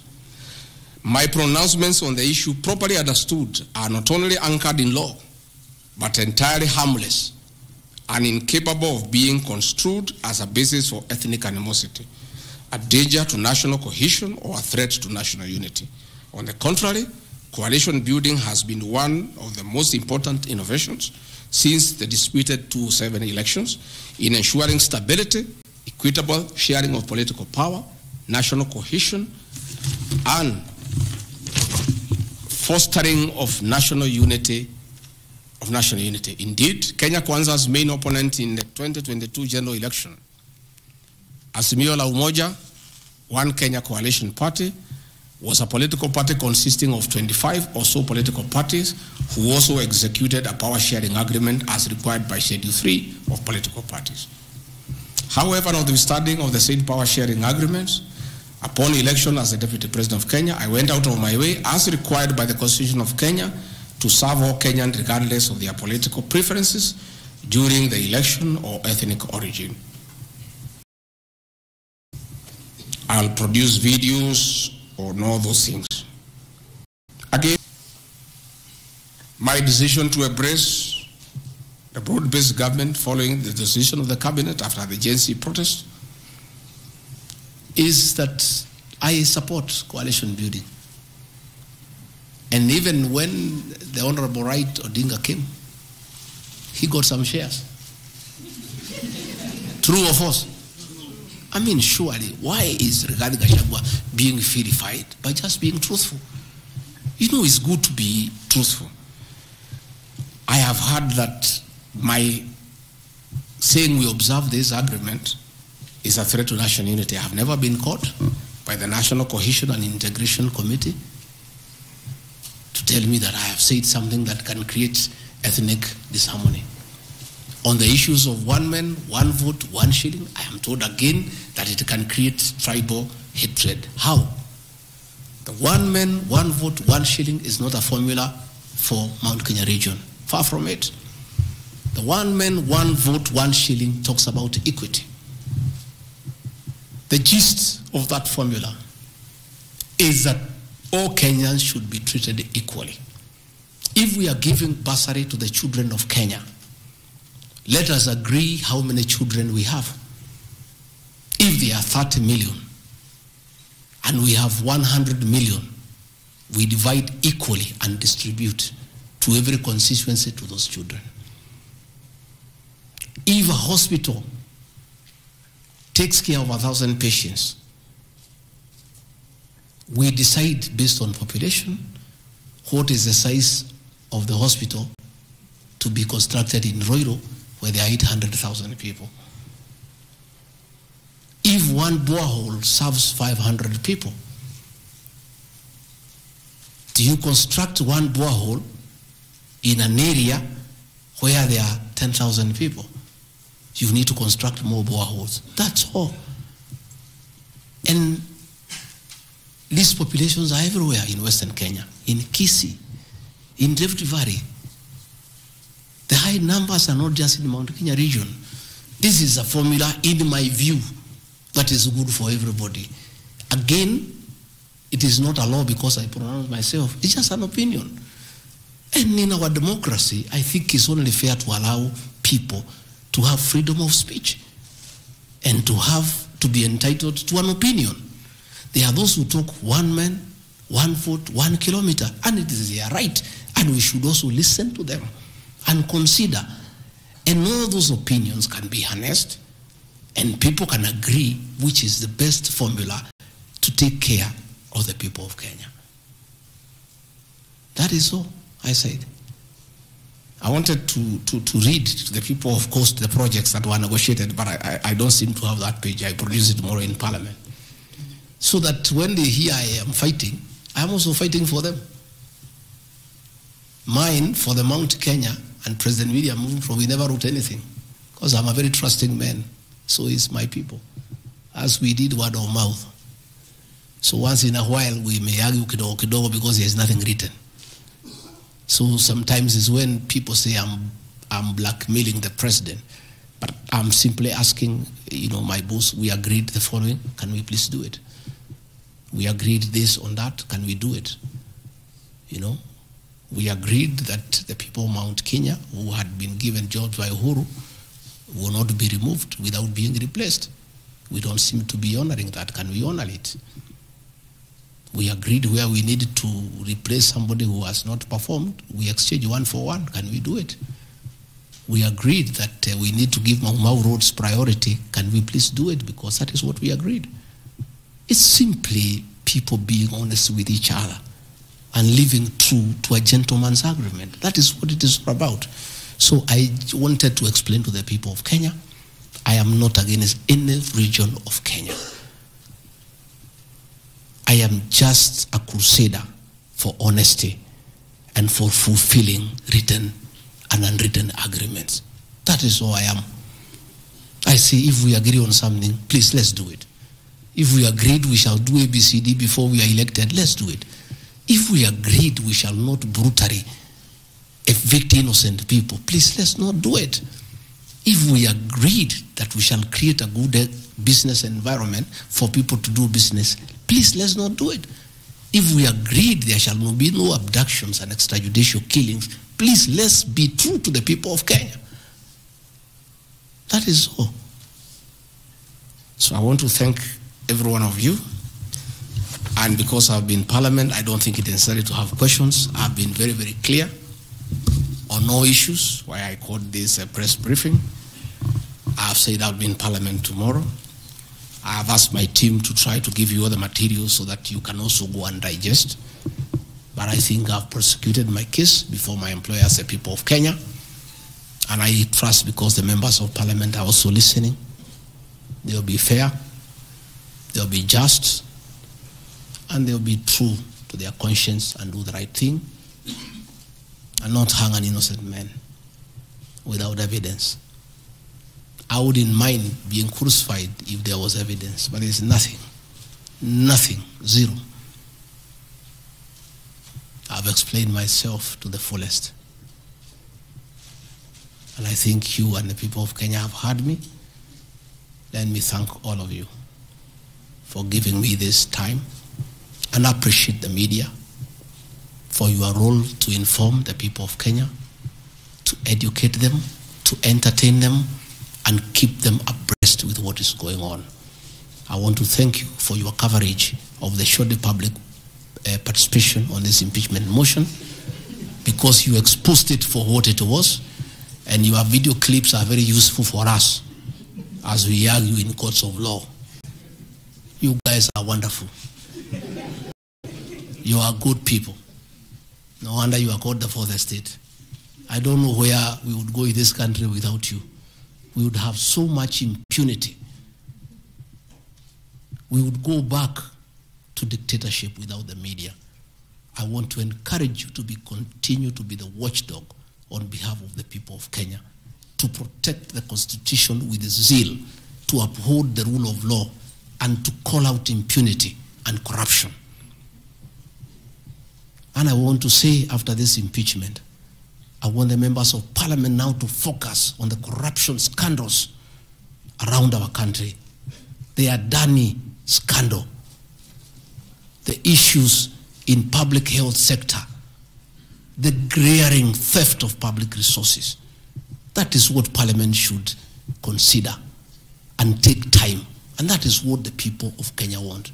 And I really want to thank the media for being a very responsible watchdog on behalf of the people of Kenya. Please continue writing. Where regarding Gachagua has gone wrong, please write. But always accord me the right of reply. Don't condemn me unheard. And I want to thank you tonight, because you have really written accusations against me. But I am also to blame because I never called you, isn't it? Now that I have called you, I want you to request you. Every accusation, put my answer. Is that not fair? Let the people of Kenya judge. You want to ask questions? Yes. But not outside this. Okay. Your Excellency, thank you. We appreciate you hosting us here. You have said a lot in the last more than nearly 2 hours, so I'll be very brief in relation to what you said. My colleague Sam Gituk hosted you here on the 20th of September, and you said a motion of such magnitude cannot head to Parliament without the sanctioning of the party at the parliamentary group level and without the go-ahead or the green lighting by the President.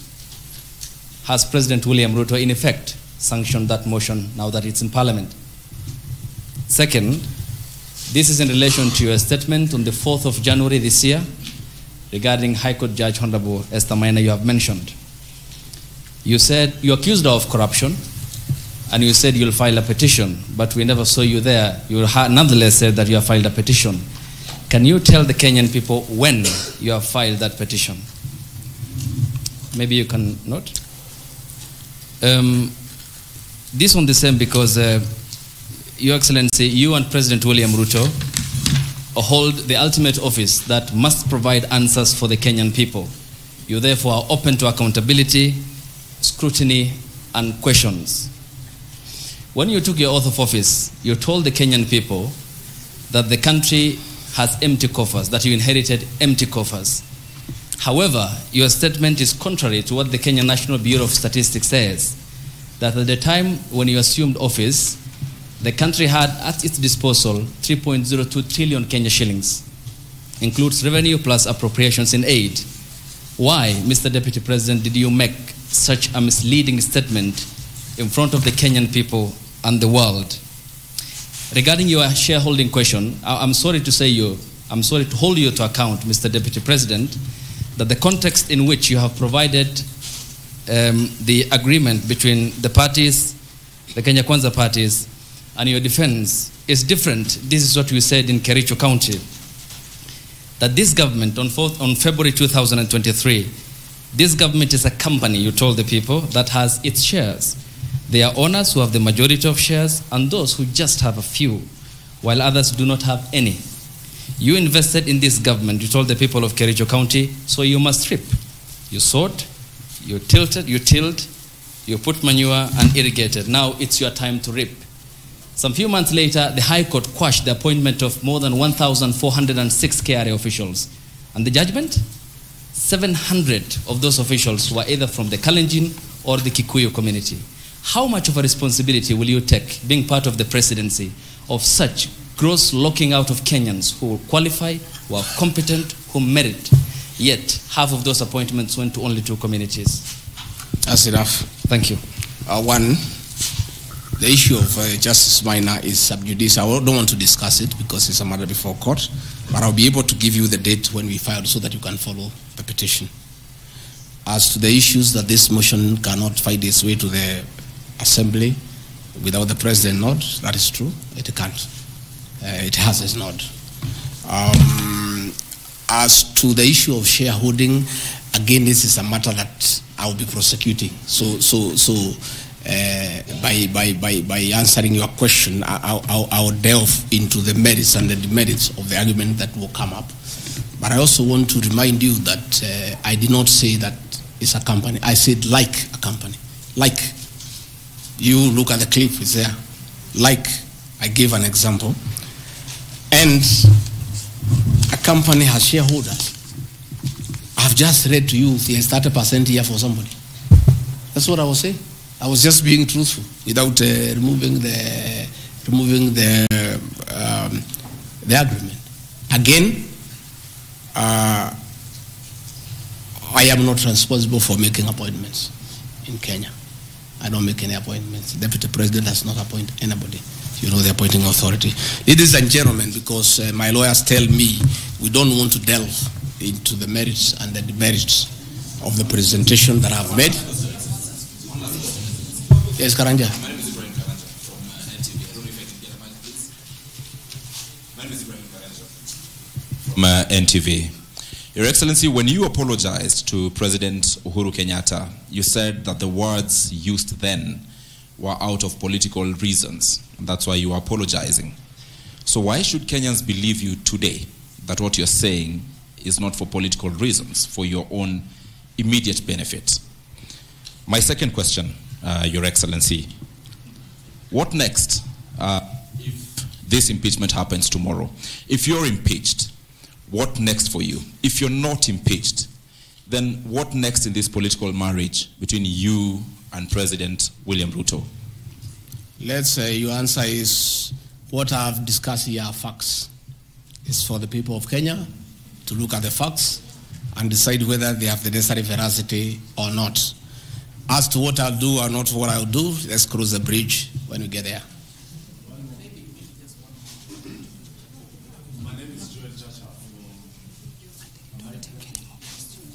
I think, good people, we have had a long night. We have had a very long night, and you need to go and file your story. I want to once more thank you very much. Good people, asanteni sana, Mungu wabariki, tutaonana kesho. Thank you.